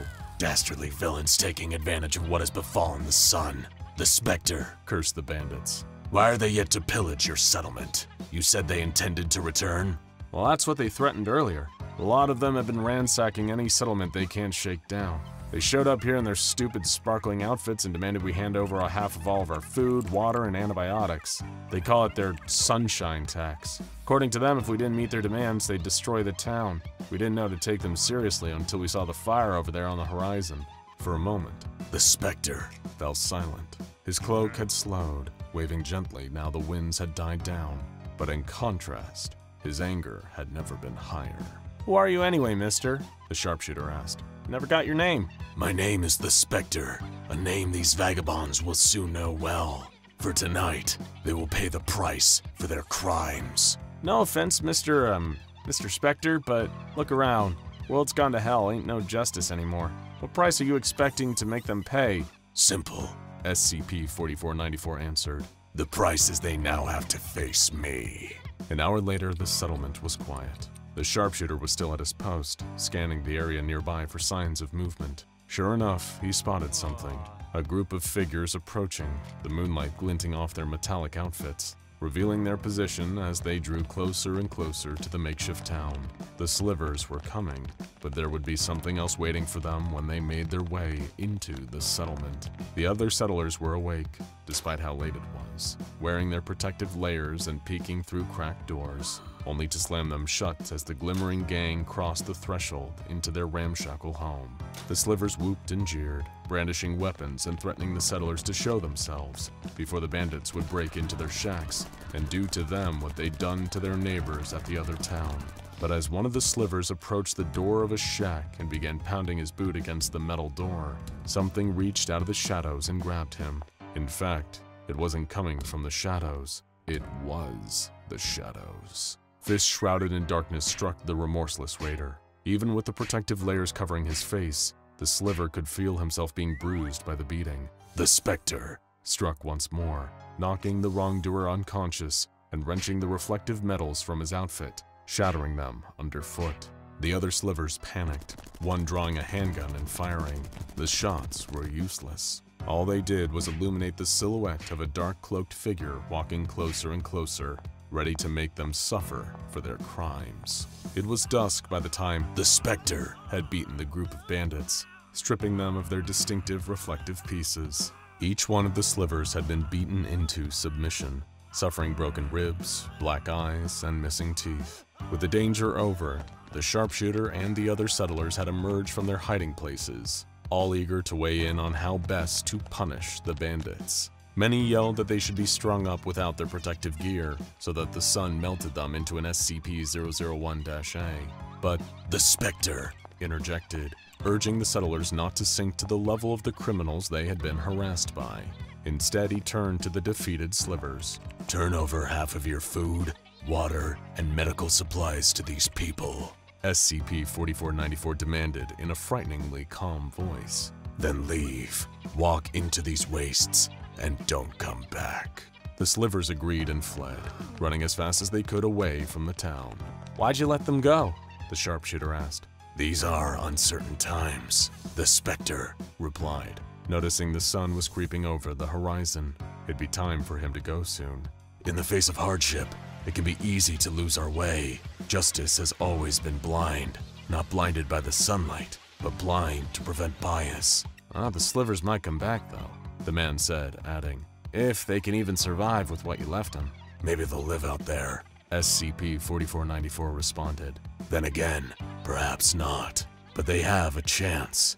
That is justice. In a time without law, it's the best we can offer. And if they carry on raiding folks? If they harm others, if they want to waste the chance they've been given, then that is their choice. But they know if they refuse to change, then they will answer to the Spectre. With that, the shadowy crime fighter walked away from the settlement. The unforgiving light of the sun made him fade as he sauntered off like an old gunslinger. But he would be back. As long as people needed saving, he would always be back. The entire Foundation was in turmoil. Researchers were getting into heated fistfights with security officers, who in turn were retaliating in fits of unbridled animalistic rage. The facility had erupted into such a frenzy, with chairs being hurled across testing chambers and armories raided for weapons, to escalate the brawl into a far deadlier incident. Tables were overturned and used as cover as the Foundation's own staff turned on each other. And before long, an all-out war had erupted. But this wasn't a battle of one side versus another. No, this was a wild and rampant free-for-all. Everyone was out to get everyone else, viewing their own colleagues as mortal enemies. And it was all thanks to Junior, the spawn of the Shy Guy. Only a month before, the Foundation had been subject to another bout of chaos, although this one was much more subdued than the explosive battle that would later sweep the facility. Everyone was abuzz. Researchers ignored their work, and some security personnel even abandoned their posts to see what all the fuss was about. Something was very wrong with SCP-096. The creature was normally docile unless directly observed. It spent the majority of its time just pacing around in its containment chamber or staying hunched over in a fetal position, crying to itself. In fact, it was so often sobbing quietly and making all manner of discontented noises that this became known as its usual behavior. At first, almost nobody had noticed that something was even amiss. All seemed right with the miserable monster, that is, until the screaming started. It was a loud, shrieking sound that pierced the eardrums of whoever heard it, then proceeded to climb down their spine and bring a chill to their bones, making their blood run icy cold and causing their skin to be littered with goosebumps. The screeching, disturbing noise flooded out of SCP-096's cell, reverberating off of every wall and echoing down every corridor until not one member of Foundation personnel could ignore it. It was unlike anything they'd ever heard from the creature before. This primal howling seemed to put everyone who heard it on edge, not just because it was unfamiliar, but because everyone uncannily seemed to know what the screams were indicating: pain. Perhaps even the worst physical pain that SCP-096 had ever felt. What if the Shy Guy was dying? Something had to be done. But therein lay a hurdle to clear first. How could the Foundation help, even offer medical assistance if needed, to a creature they couldn't even safely look at? What options are there for even getting somebody close enough to examine the Shy Guy without it killing them? They were limited. but a crowd of the SCP Foundation's best and brightest researchers had already congregated outside the containment chamber housing 096 after they heard its screams. Surely between them, they could come up with an idea. Hearing the Shy Guy continuing to howl in agony, one researcher came forward and made a suggestion. There was a device another Foundation researcher had developed, codenamed Scramble. Resembling standard issue night vision goggles, one Dr. Dan had created these Scramble goggles to identify 096's face and digitally alter it so that the wearer was unable to see its face. Essentially, it edited out the Shy Guy's face in real time so that its homicidal rage state couldn't be activated. The use of Dr. Dan's Scramble goggles had previously led to a catastrophic incident that claimed the lives of Mobile Task Force Tau-1, also known as Big Brother. The Scramble devices allowed the wearer's brain to receive a single nanosecond of SCP-096 unscrambled before the image was altered by the goggles. So, needless to say, since time was running out to help the creature, and there were no other viable options for doing so, the Scramble goggles would need some serious refinement, and fast. Working as quickly as they could, the gathered gaggle of researchers requisitioned an old pair of scrambled goggles and started trying to improve them. Tinkering equipment specialists put their heads together with computer science engineers as they coded like crazy, all underscored by the continued screams of SCP-096. Then, without warning or even a hint of what had happened inside the cell, the screaming suddenly stopped. Everyone outside the containment chamber stopped for a second, falling deathly silent. The goggles were almost ready, but were they too late to save the Shy Guy?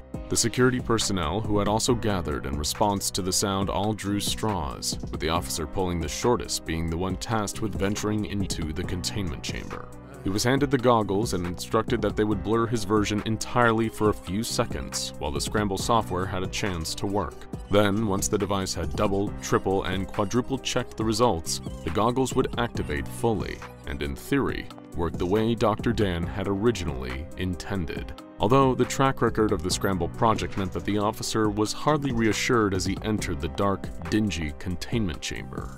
He couldn't see a thing ahead of him, his vision totally obscured as the goggles started running the newly updated version of the Scramble software. They were untested, so naturally, the security officer's nerves were at peak levels, worried the device might fail, and any second, his eyes would be greeted by the face of SCP-096. He could tell the creature was still alive. There was a low sound of panting breaths coming from the far corner of the chamber, indicating that it hadn't perished, although it might have been injured.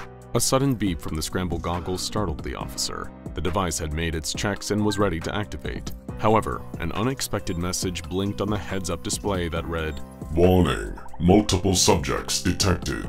Luckily enough, when the goggles activated, the officer was relieved to see they had worked. SCP-096's face was a grainy, pixelated mess. The creature showed little noticeable sign of any injuries too, and just seemed to be gently rocking itself in the corner. But quickly, the reason and perhaps even the cause of SCP-096's earlier screams soon became obvious. Though nobody had entered the containment cell before the security officer, it seemed the Shy Guy wasn't alone. Standing at about a third of SCP-096's considerable height was another Shy Guy. Or at least another version of a creature almost identical save for being shorter. It wobbled on its elongated legs, like it wasn't quite used to standing upright. It kept both arms outstretched towards SCP-096, almost as though it was reaching out for a hug, but the Shy Guy stayed in the corner, cowering away from the other creature. Through his Scramble goggles, the security officer looked on in disbelief at the scene before him. Somehow, completely unpredictably, SCP-096 had spawned an offspring. It had had a baby. There was a general air of disbelief among the assembled staff outside the containment chamber after the security officer had relayed what had happened. Most were quick to write it off as an impossibility.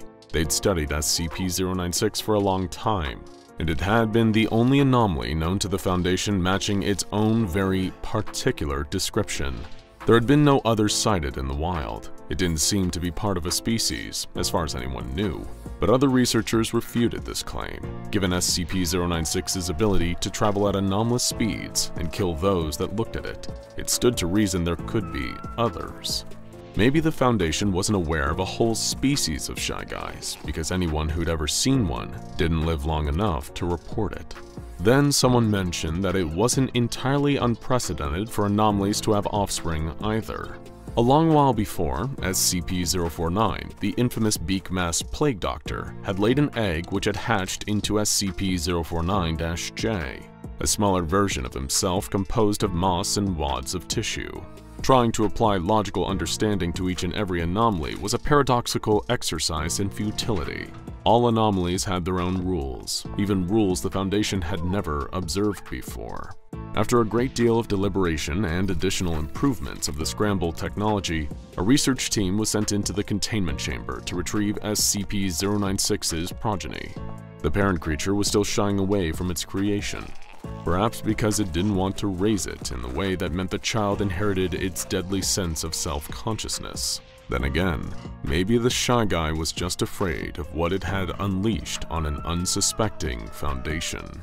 Initial testing with the offspring creature revealed it was perfectly healthy and seemingly very much unlike its predecessor.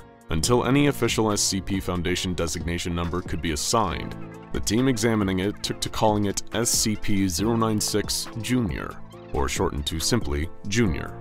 Junior regarded the Foundation scientists with curiosity, intrigued by them as well as their surroundings, picking up medical instruments before very carefully placing them back where it found them, treating every item it touched like they had been made of the finest, most delicate glass. One of the researchers likened its movements to that of a lemur or other similar primates, but with the reserved, timid, and docile nature of a well-domesticated pet. That was, at first. Naturally, the SCP Foundation being the organization that it is, there quickly became an interest in whether Junior displayed the same anomalous traits as SCP-096. Call it curiosity or caution. They wanted to know if it would react the same way when observed without the protection of scramble goggles. So a test was devised, seating a member of D-Class personnel in the same room as Junior, and tasked only with looking at the Shy Guy's spawn. Everyone gathered with bated breath, the research team watching from an observation desk, all of them wearing scramble goggles to blur Junior's face. As a blindfolded D-Class was brought in and stood opposite of Junior, all of them expected that the test would unfold in a particular way, which made it all the more surprising when, as the D-Class's blindfold was removed, nothing happened. Junior regarded the convict with the same general curiosity as it had for everyone else, but beyond that, showed no change in behavior, no wild crying, no murderous rage state, nothing. Are we sure this is actually the Shy Guy's kid? One of the researchers joked. With the test concluded and then repeated a few extra times for good measure, Junior was deemed a safe class anomaly. Much like SCP-999 or Josie the Half-Cat, it was decided that Junior be allowed to wander freely around the facility. While initially a little unnerving to some staff when they first saw him without goggles, people quickly warmed to Junior. He was like a small monkey from a safari park, although with the added benefit of not stealing anyone's iPhone or wallet. But at least, until shortly after. Around nearly a month had passed since Junior's birth, and since then an odd change had been noted in SCP-096. The Shy Guy seemed calmer, more at ease, and far less anxious. What's more, researchers discovered that for the first time ever, he could be observed. However, before they could investigate further, all hell broke loose. It started in the holding cells where D-Classes were housed, initially written off as fights between inmates that got a little too out of hand. But soon the Foundation's own personnel started to violently attack each other. It was sparked at random, a state of animalistic rage that was focused on their fellow staff members, the people they worked with, the people who saw them every day, and it didn't stop. Those working at the facility were seemingly possessed by an inescapable urge to harm those around them, as if punishing each other for just looking at them. By the time a mobile task force was ordered to step in and defuse the situation, the scene they arrived to was one of utter chaos. Further examination uncovered that those who had seen Junior's face had been exposed to an anomalous effect. Looking at the creature gave the observer the same rageful reaction to being observed as SCP-096. They were compelled to kill anyone who saw them. However, most insidiously, this didn't seem to take effect instantly. In fact, those affected only entered their collective rage state after everyone in the facility had interacted with Junior at least once. almost like it had been waiting to infect everyone. While the remainder of the Foundation mopped up the aftermath of the incident, some theorized that SCP-096 had somehow expelled all its self-consciousness, all of its negative traits into its progeny. This was supposedly why the Shy Guy seemed so much calmer, so much so that it could even be observed. Whether Junior simply couldn't contain all SCP-096's negativity, or intentionally spread it to everyone else around it, it is unknown. The only solution to get things back to normal was to put the Shy Guy's self-consciousness back to where it came from. The Skeld-class starship Anubis was still, suspended against a backdrop of stars and the colorful glow of distant nebulas, frozen in the inky void of deep space, calm, at least from the outside. But inside the main hull of the ship was far from the silent stillness of the stars. Pandemonium hit as the sounds of a klaxon reverberated through metal corridors, each wail punctuated by the flash of blood-red warning lights. Blue looked up at the blinking, strobing color and instantly knew what it meant. Emergency meeting, he muttered to himself behind the visor of his spacesuit. Blue turned heel and ran, his boots clanging against the metal floor of the corridor. He ran as fast as he could in his spacesuit, arriving, panting, to the cafeteria. His breathless wheezes fogged up his visor, but beyond, he could still see the other 6 fellow members of the ship's crew, or at least he thought all 6 of them were there. It was only as he walked closer that he spotted someone was missing. White, red, green, orange, yellow, and now blue were all present, but where was Pink? "You took your time, Blue," White declared. "I was over at the lower engine," he panted back. "It's further away, sorry I'm late, ran as fast as I could." "What's the situation here?" Orange asked. "Well, I think we should wait for Pink to get here before we get into," Red started to say, only to be interrupted. "That's why I called the meeting," Green announced. "Pink has gone missing." But that's impossible," Red immediately responded, drawing a glare from White. "I saw Pink only a few moments ago. We were both over in electrical." To Blue, along with some of the others, that seemed a little bit odd. If Red and Pink had been close to each other, then how had Green known to call the emergency meeting? The room erupted into a brief debate, with White implying in a rather spiteful way that Red knew more than he was letting on. Interjecting, Blue suggested that they all split up and search for Pink, which was quickly shot down. White reminded the rest of the crewmates that their ship was in need of constant maintenance. If they didn't perform the necessary tasks to keep it running, then the Anubis would never reach its destination. "Report back here when you're finished," White barked. As they all split off, Blue couldn't help but wonder what had gotten White more agitated than normal. However, little did any of the crew aboard the Anubis realize that they had picked up a stowaway. The creature had been slipping through the ventilation system, curiously watching the assembled group in the cafeteria before they broke away and headed off into the various different areas of the ship. Spotting one of the crewmates, a man wearing a bright orange spacesuit, the thing in the vents felt oddly drawn to him and slithered off down the vents in the direction Orange had been heading. Now, while you might be forgiven for at first expecting this extra passenger to be some kind of alien parasite that uses human bodies as hosts before bursting out of their chest, only to then proceed to kill everything in sight, then you'd be sorely mistaken. Stand down, Sigourney, there are no xenomorphs aboard this ship. No, this slippery little stowaway was none other than the lovable blob of orange slime known as SCP-999, otherwise referred to as the Tickle Monster. Known for being an adorable amorphous anomaly resembling a pile of gelatinous orange matter, SCP-999 has long been considered one of the most harmless and affectionate SCPs ever cataloged. It has a habit of honing in on the nearest person and leaping right at them, not as a means to attack them or attach any scary 8-legged egg-laying head-hugging creature to any faces. Instead, SCP-999 offers a loving embrace and wholesome nuzzling to a person's face, all the while emitting soothing gurgling and cooing noises, as well as pleasant scents that change depending on what the person it's hugging finds most appealing or calming. While not in any way harmful, and only ever acting out of the most well-meant intentions, SCP-999 had been the one responsible for Pink's disappearance. The Tickle Monster had been discovered by Pink while he was traveling through a corridor past the medbay, taking the longer route back to electrical. There, 999 had playfully pounced on the crewmate to offer a hug, This had caused Pink to experience the full effect of SCP-999's anomalous properties, slipping into an overwhelmingly elated state. So, while not currently injured, he was calmly relaxing in a hidden corner of the medbay, with the rest of the crew completely unaware of what was going on.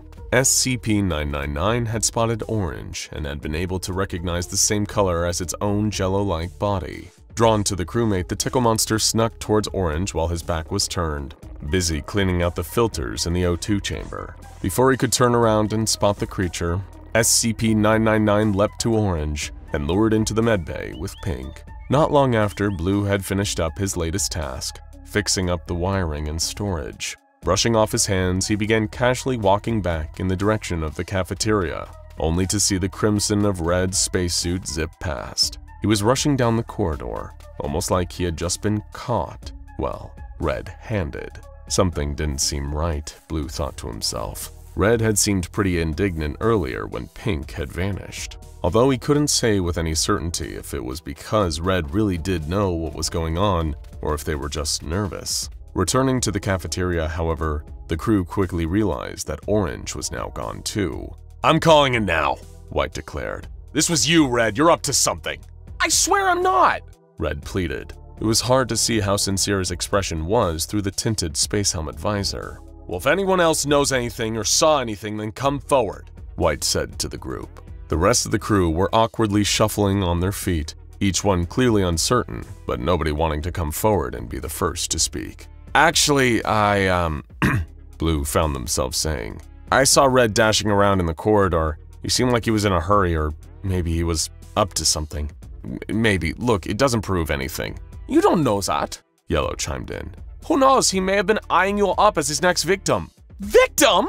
Red exclaimed. "Look, I don't know what you're implying here. I haven't killed anyone." Nobody said Pink and Orange were dead, White replied.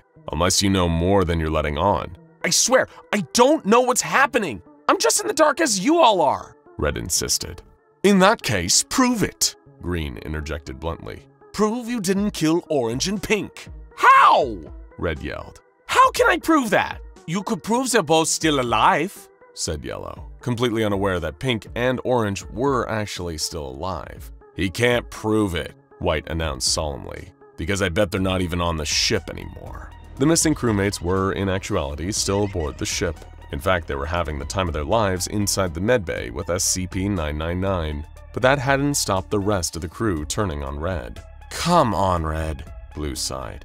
"I mean, you've got to admit you're acting a little, well, not suspicious, but definitely evasive." "Oh sure, what, just because I'm wearing red you all think I'm some kind of murderous traitor?" Red shouted, his desperate, pleading tears obscured by his helmet's visor. "This is McCarthyism!" "Look, why don't you just give us a straight answer?" Blue offered, trying to remain reasonable and not join the rapidly growing witch hunt. "Because I'm scared," Red insisted. "Scared that we'll find out?" White yelled, leaping at Red and pinning him down. "Quick, the rest of you grab his arms and legs!" A struggle ensued, with Red desperately kicking and flailing about, while Green and Yellow gripped an arm and leg. Blue was reluctant. He wanted to urge everyone to calm down and not do anything irrational, but it was already too late. If he opposed, the blame might shift to him. Under White's direction, the crew lifted Red up and carried him to the Anubis' outer airlock. They threw Red past the inside door, which slammed shut behind him as he turned and started slamming his hand against the surface, begging for them to let him out. His pleas fell on deaf ears as White threw a nearby switch. The outer door of the airlock opened, and the vacuum of space pulled Red out of the ship, practically firing him out of the hull like a cannon, leaving him to drift away, alone, and with limited oxygen in his spacesuit. "Right. Now that imposter's been dealt with, everyone get back to work," White announced. "We need to keep this ship in a fit state to move." Blue was speechless. He thought they were just going to hold Red prisoner in a secure part of the ship until he calmed down. Instead, he'd aided his crewmates in murdering one of their own.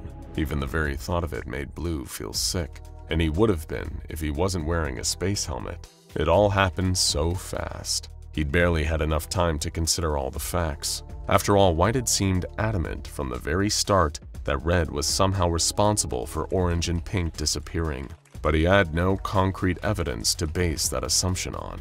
Then again, where were those missing crewmates? There had been no sign of them, no bodies or discarded suits. Maybe they weren't on the ship at all anymore. What if White was right and Red had killed them? Or worse, what if White had been the one responsible and Blue had just helped him kill an innocent spaceman to cover up his cruel misdeeds? Of course, the surviving crew were so wrapped up in the horrifying moral and ethical implications of the situation that none of them had thought to check the medbay. Meanwhile, SCP-999 had found two more new friends, Green and Yellow. The pair had seemed rather glum, since they had just helped kill Red, and so the orange blob of good vibes had sought them out. Now the two of them, plus Orange and Pink, who were still fine, were all enjoying the company of the tickle monster in the medbay. At the same time though, Blue was returning from his task of uploading data over an admin, to find only White left, waiting for him in the cafeteria. Neither one of them said anything. They'd both already made up their minds. In each one's head, the other was the real guilty party, the culprit responsible for the disappearances and apparent deaths of the other crewmates. Both Blue and White were convinced that the other was truly the imposter among us. Oh, God. Enraged, they charged at each other. Rather than act rationally, maybe by sticking together and searching the rest of the ship, the two spacemen engaged each other in a scuffle. "You're sus!" Blue roared, punching White in the stomach, causing him to stagger backwards. "I'm not the one who's sus!" White wheezed, rushing back towards Blue and shoulder-barging him into the cafeteria floor. "You are! You're sus, Blue!" They continued their scrap, trading blows until Blue was able to throw a punch that cracked the glass visor of White's helmet. There was a hiss as the air escaped, and White was desperately fumbling with his helmet trying to plug the crack. Blue was able to grab him by his oxygen tank and drag him towards the airlock. Blasting his adversary out into the unforgiving cold emptiness of space, Blue staggered through the ship. He was certain that he had received a broken rib during the fight and hobbled along the corridors towards medbay. When the entrance opened, he stared in disbelief at what he saw. Sat inside were the entire crew, minus the pair who'd been ejected from the airlock, of course. Pink, Orange, Green, and Yellow were playing with a friendly blob of orange slime that seemed to have the energy and enthusiasm of a pet dog. The crewmates were laughing, hugging the tickle monster, and engaging in tickle fights, clearly in a state of heightened elation. In a sudden instant of realization, the horror caught up with Blue. He had just murdered White and Red, for nothing. Both of them were innocent. In fact, nobody on the ship was actually missing. Just before this horrifying epiphany caused Blue to suffer an emotional breakdown, SCP-999 glided across the floor towards him, smiling. As he knelt to pat the orange blob on the head, Blue suddenly felt better about the two deaths he'd been responsible for. Actually, he felt great, compelled to start giggling uncontrollably as he joined his fellow surviving crewmates in playing with the stowaway SCP-999. Although thanks to that delightful distraction, not one of the remaining astronauts realized that their ship was still adrift in space, heading right towards a sun.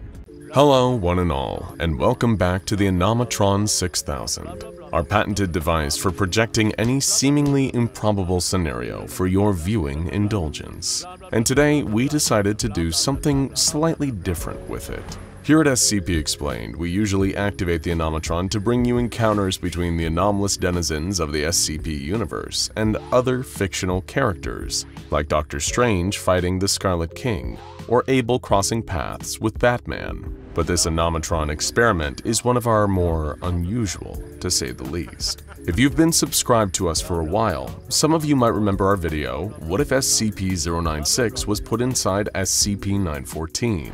In it, the Shy Guy was tricked into entering the input booth of the anomalous refinement machine during a containment breach. What emerged was maybe the handsomest man to ever live, beautiful both on the outside and within.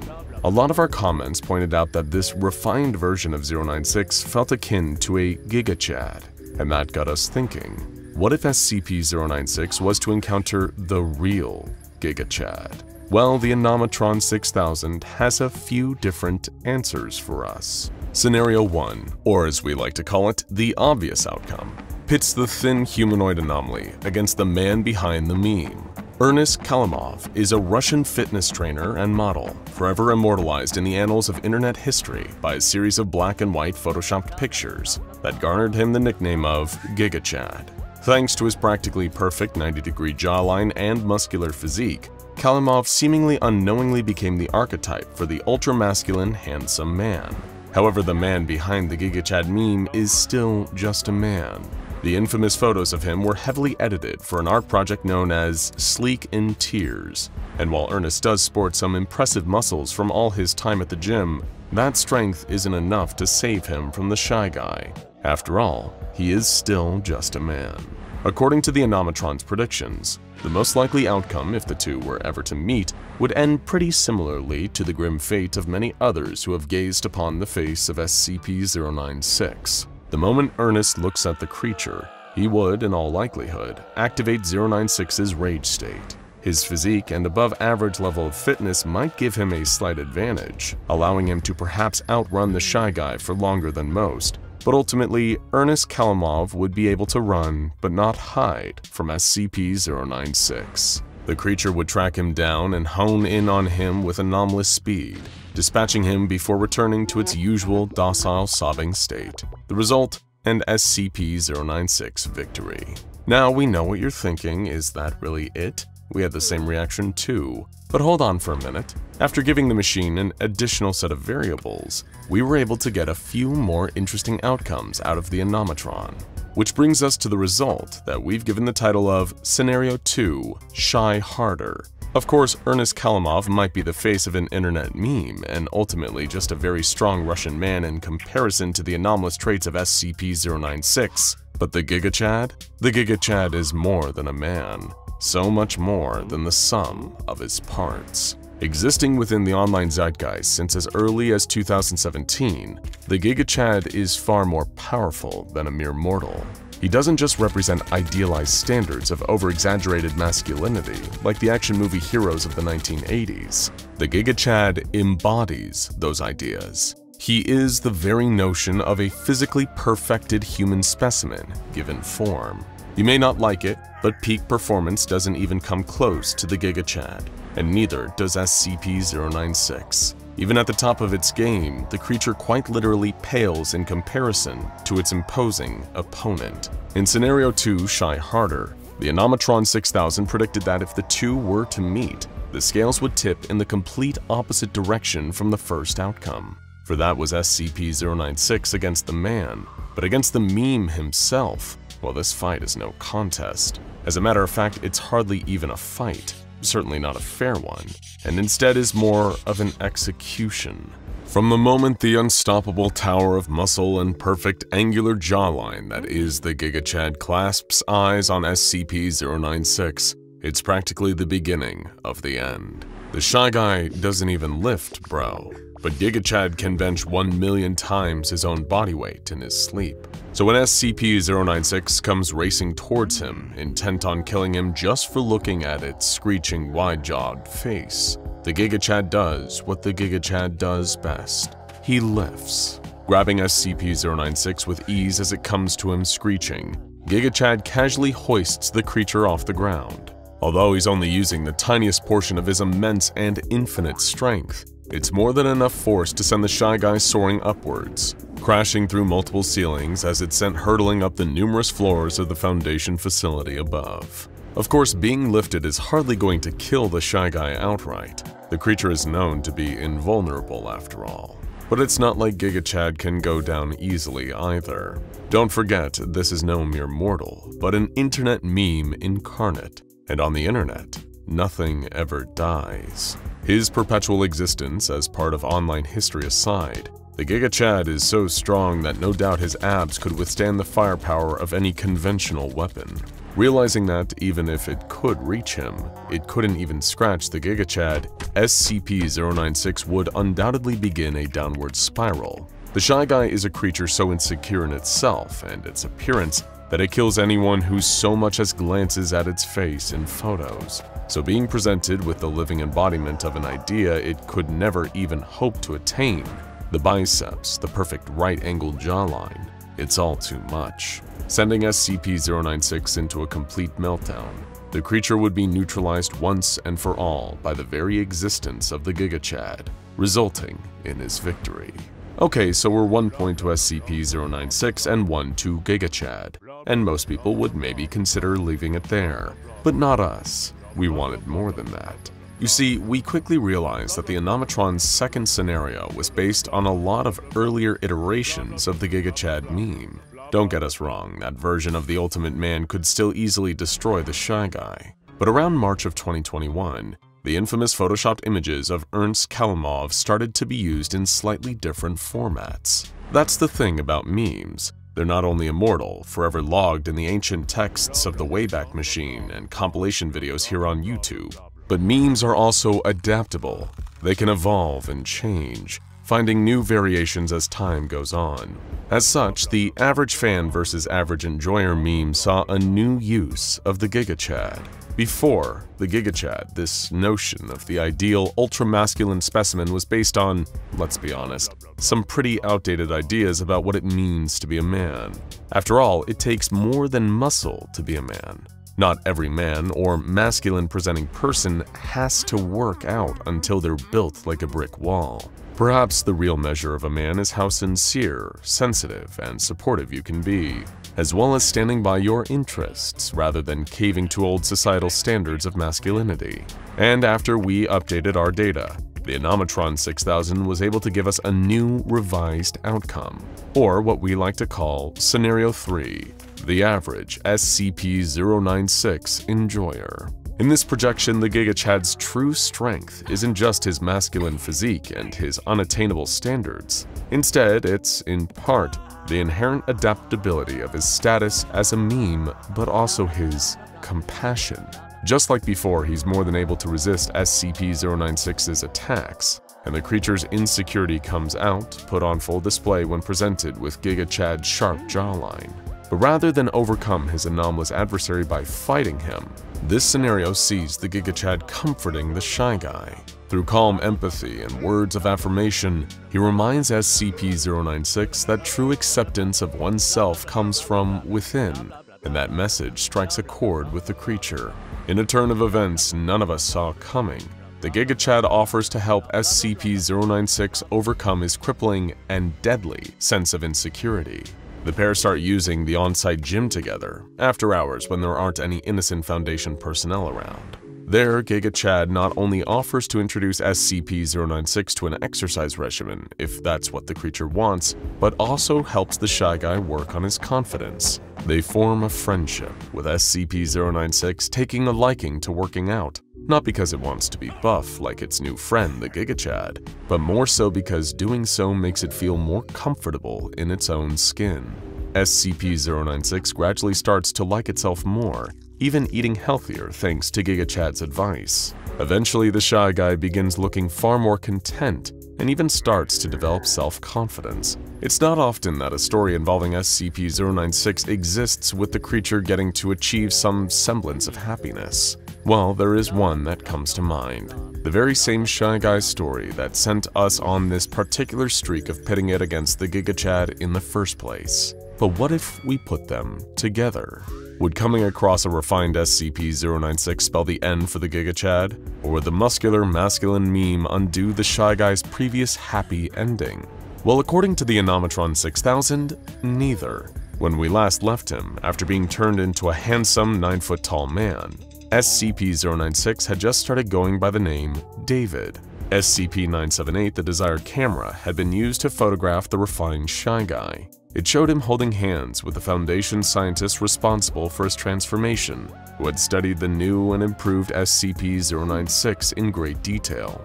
She had quite the understanding of him, but perhaps the photograph from the desired camera was more of a metaphor, and what SCP-096, or David, really desired wasn't specifically the researcher who'd studied him, but a partner who understood him, someone to call an equal.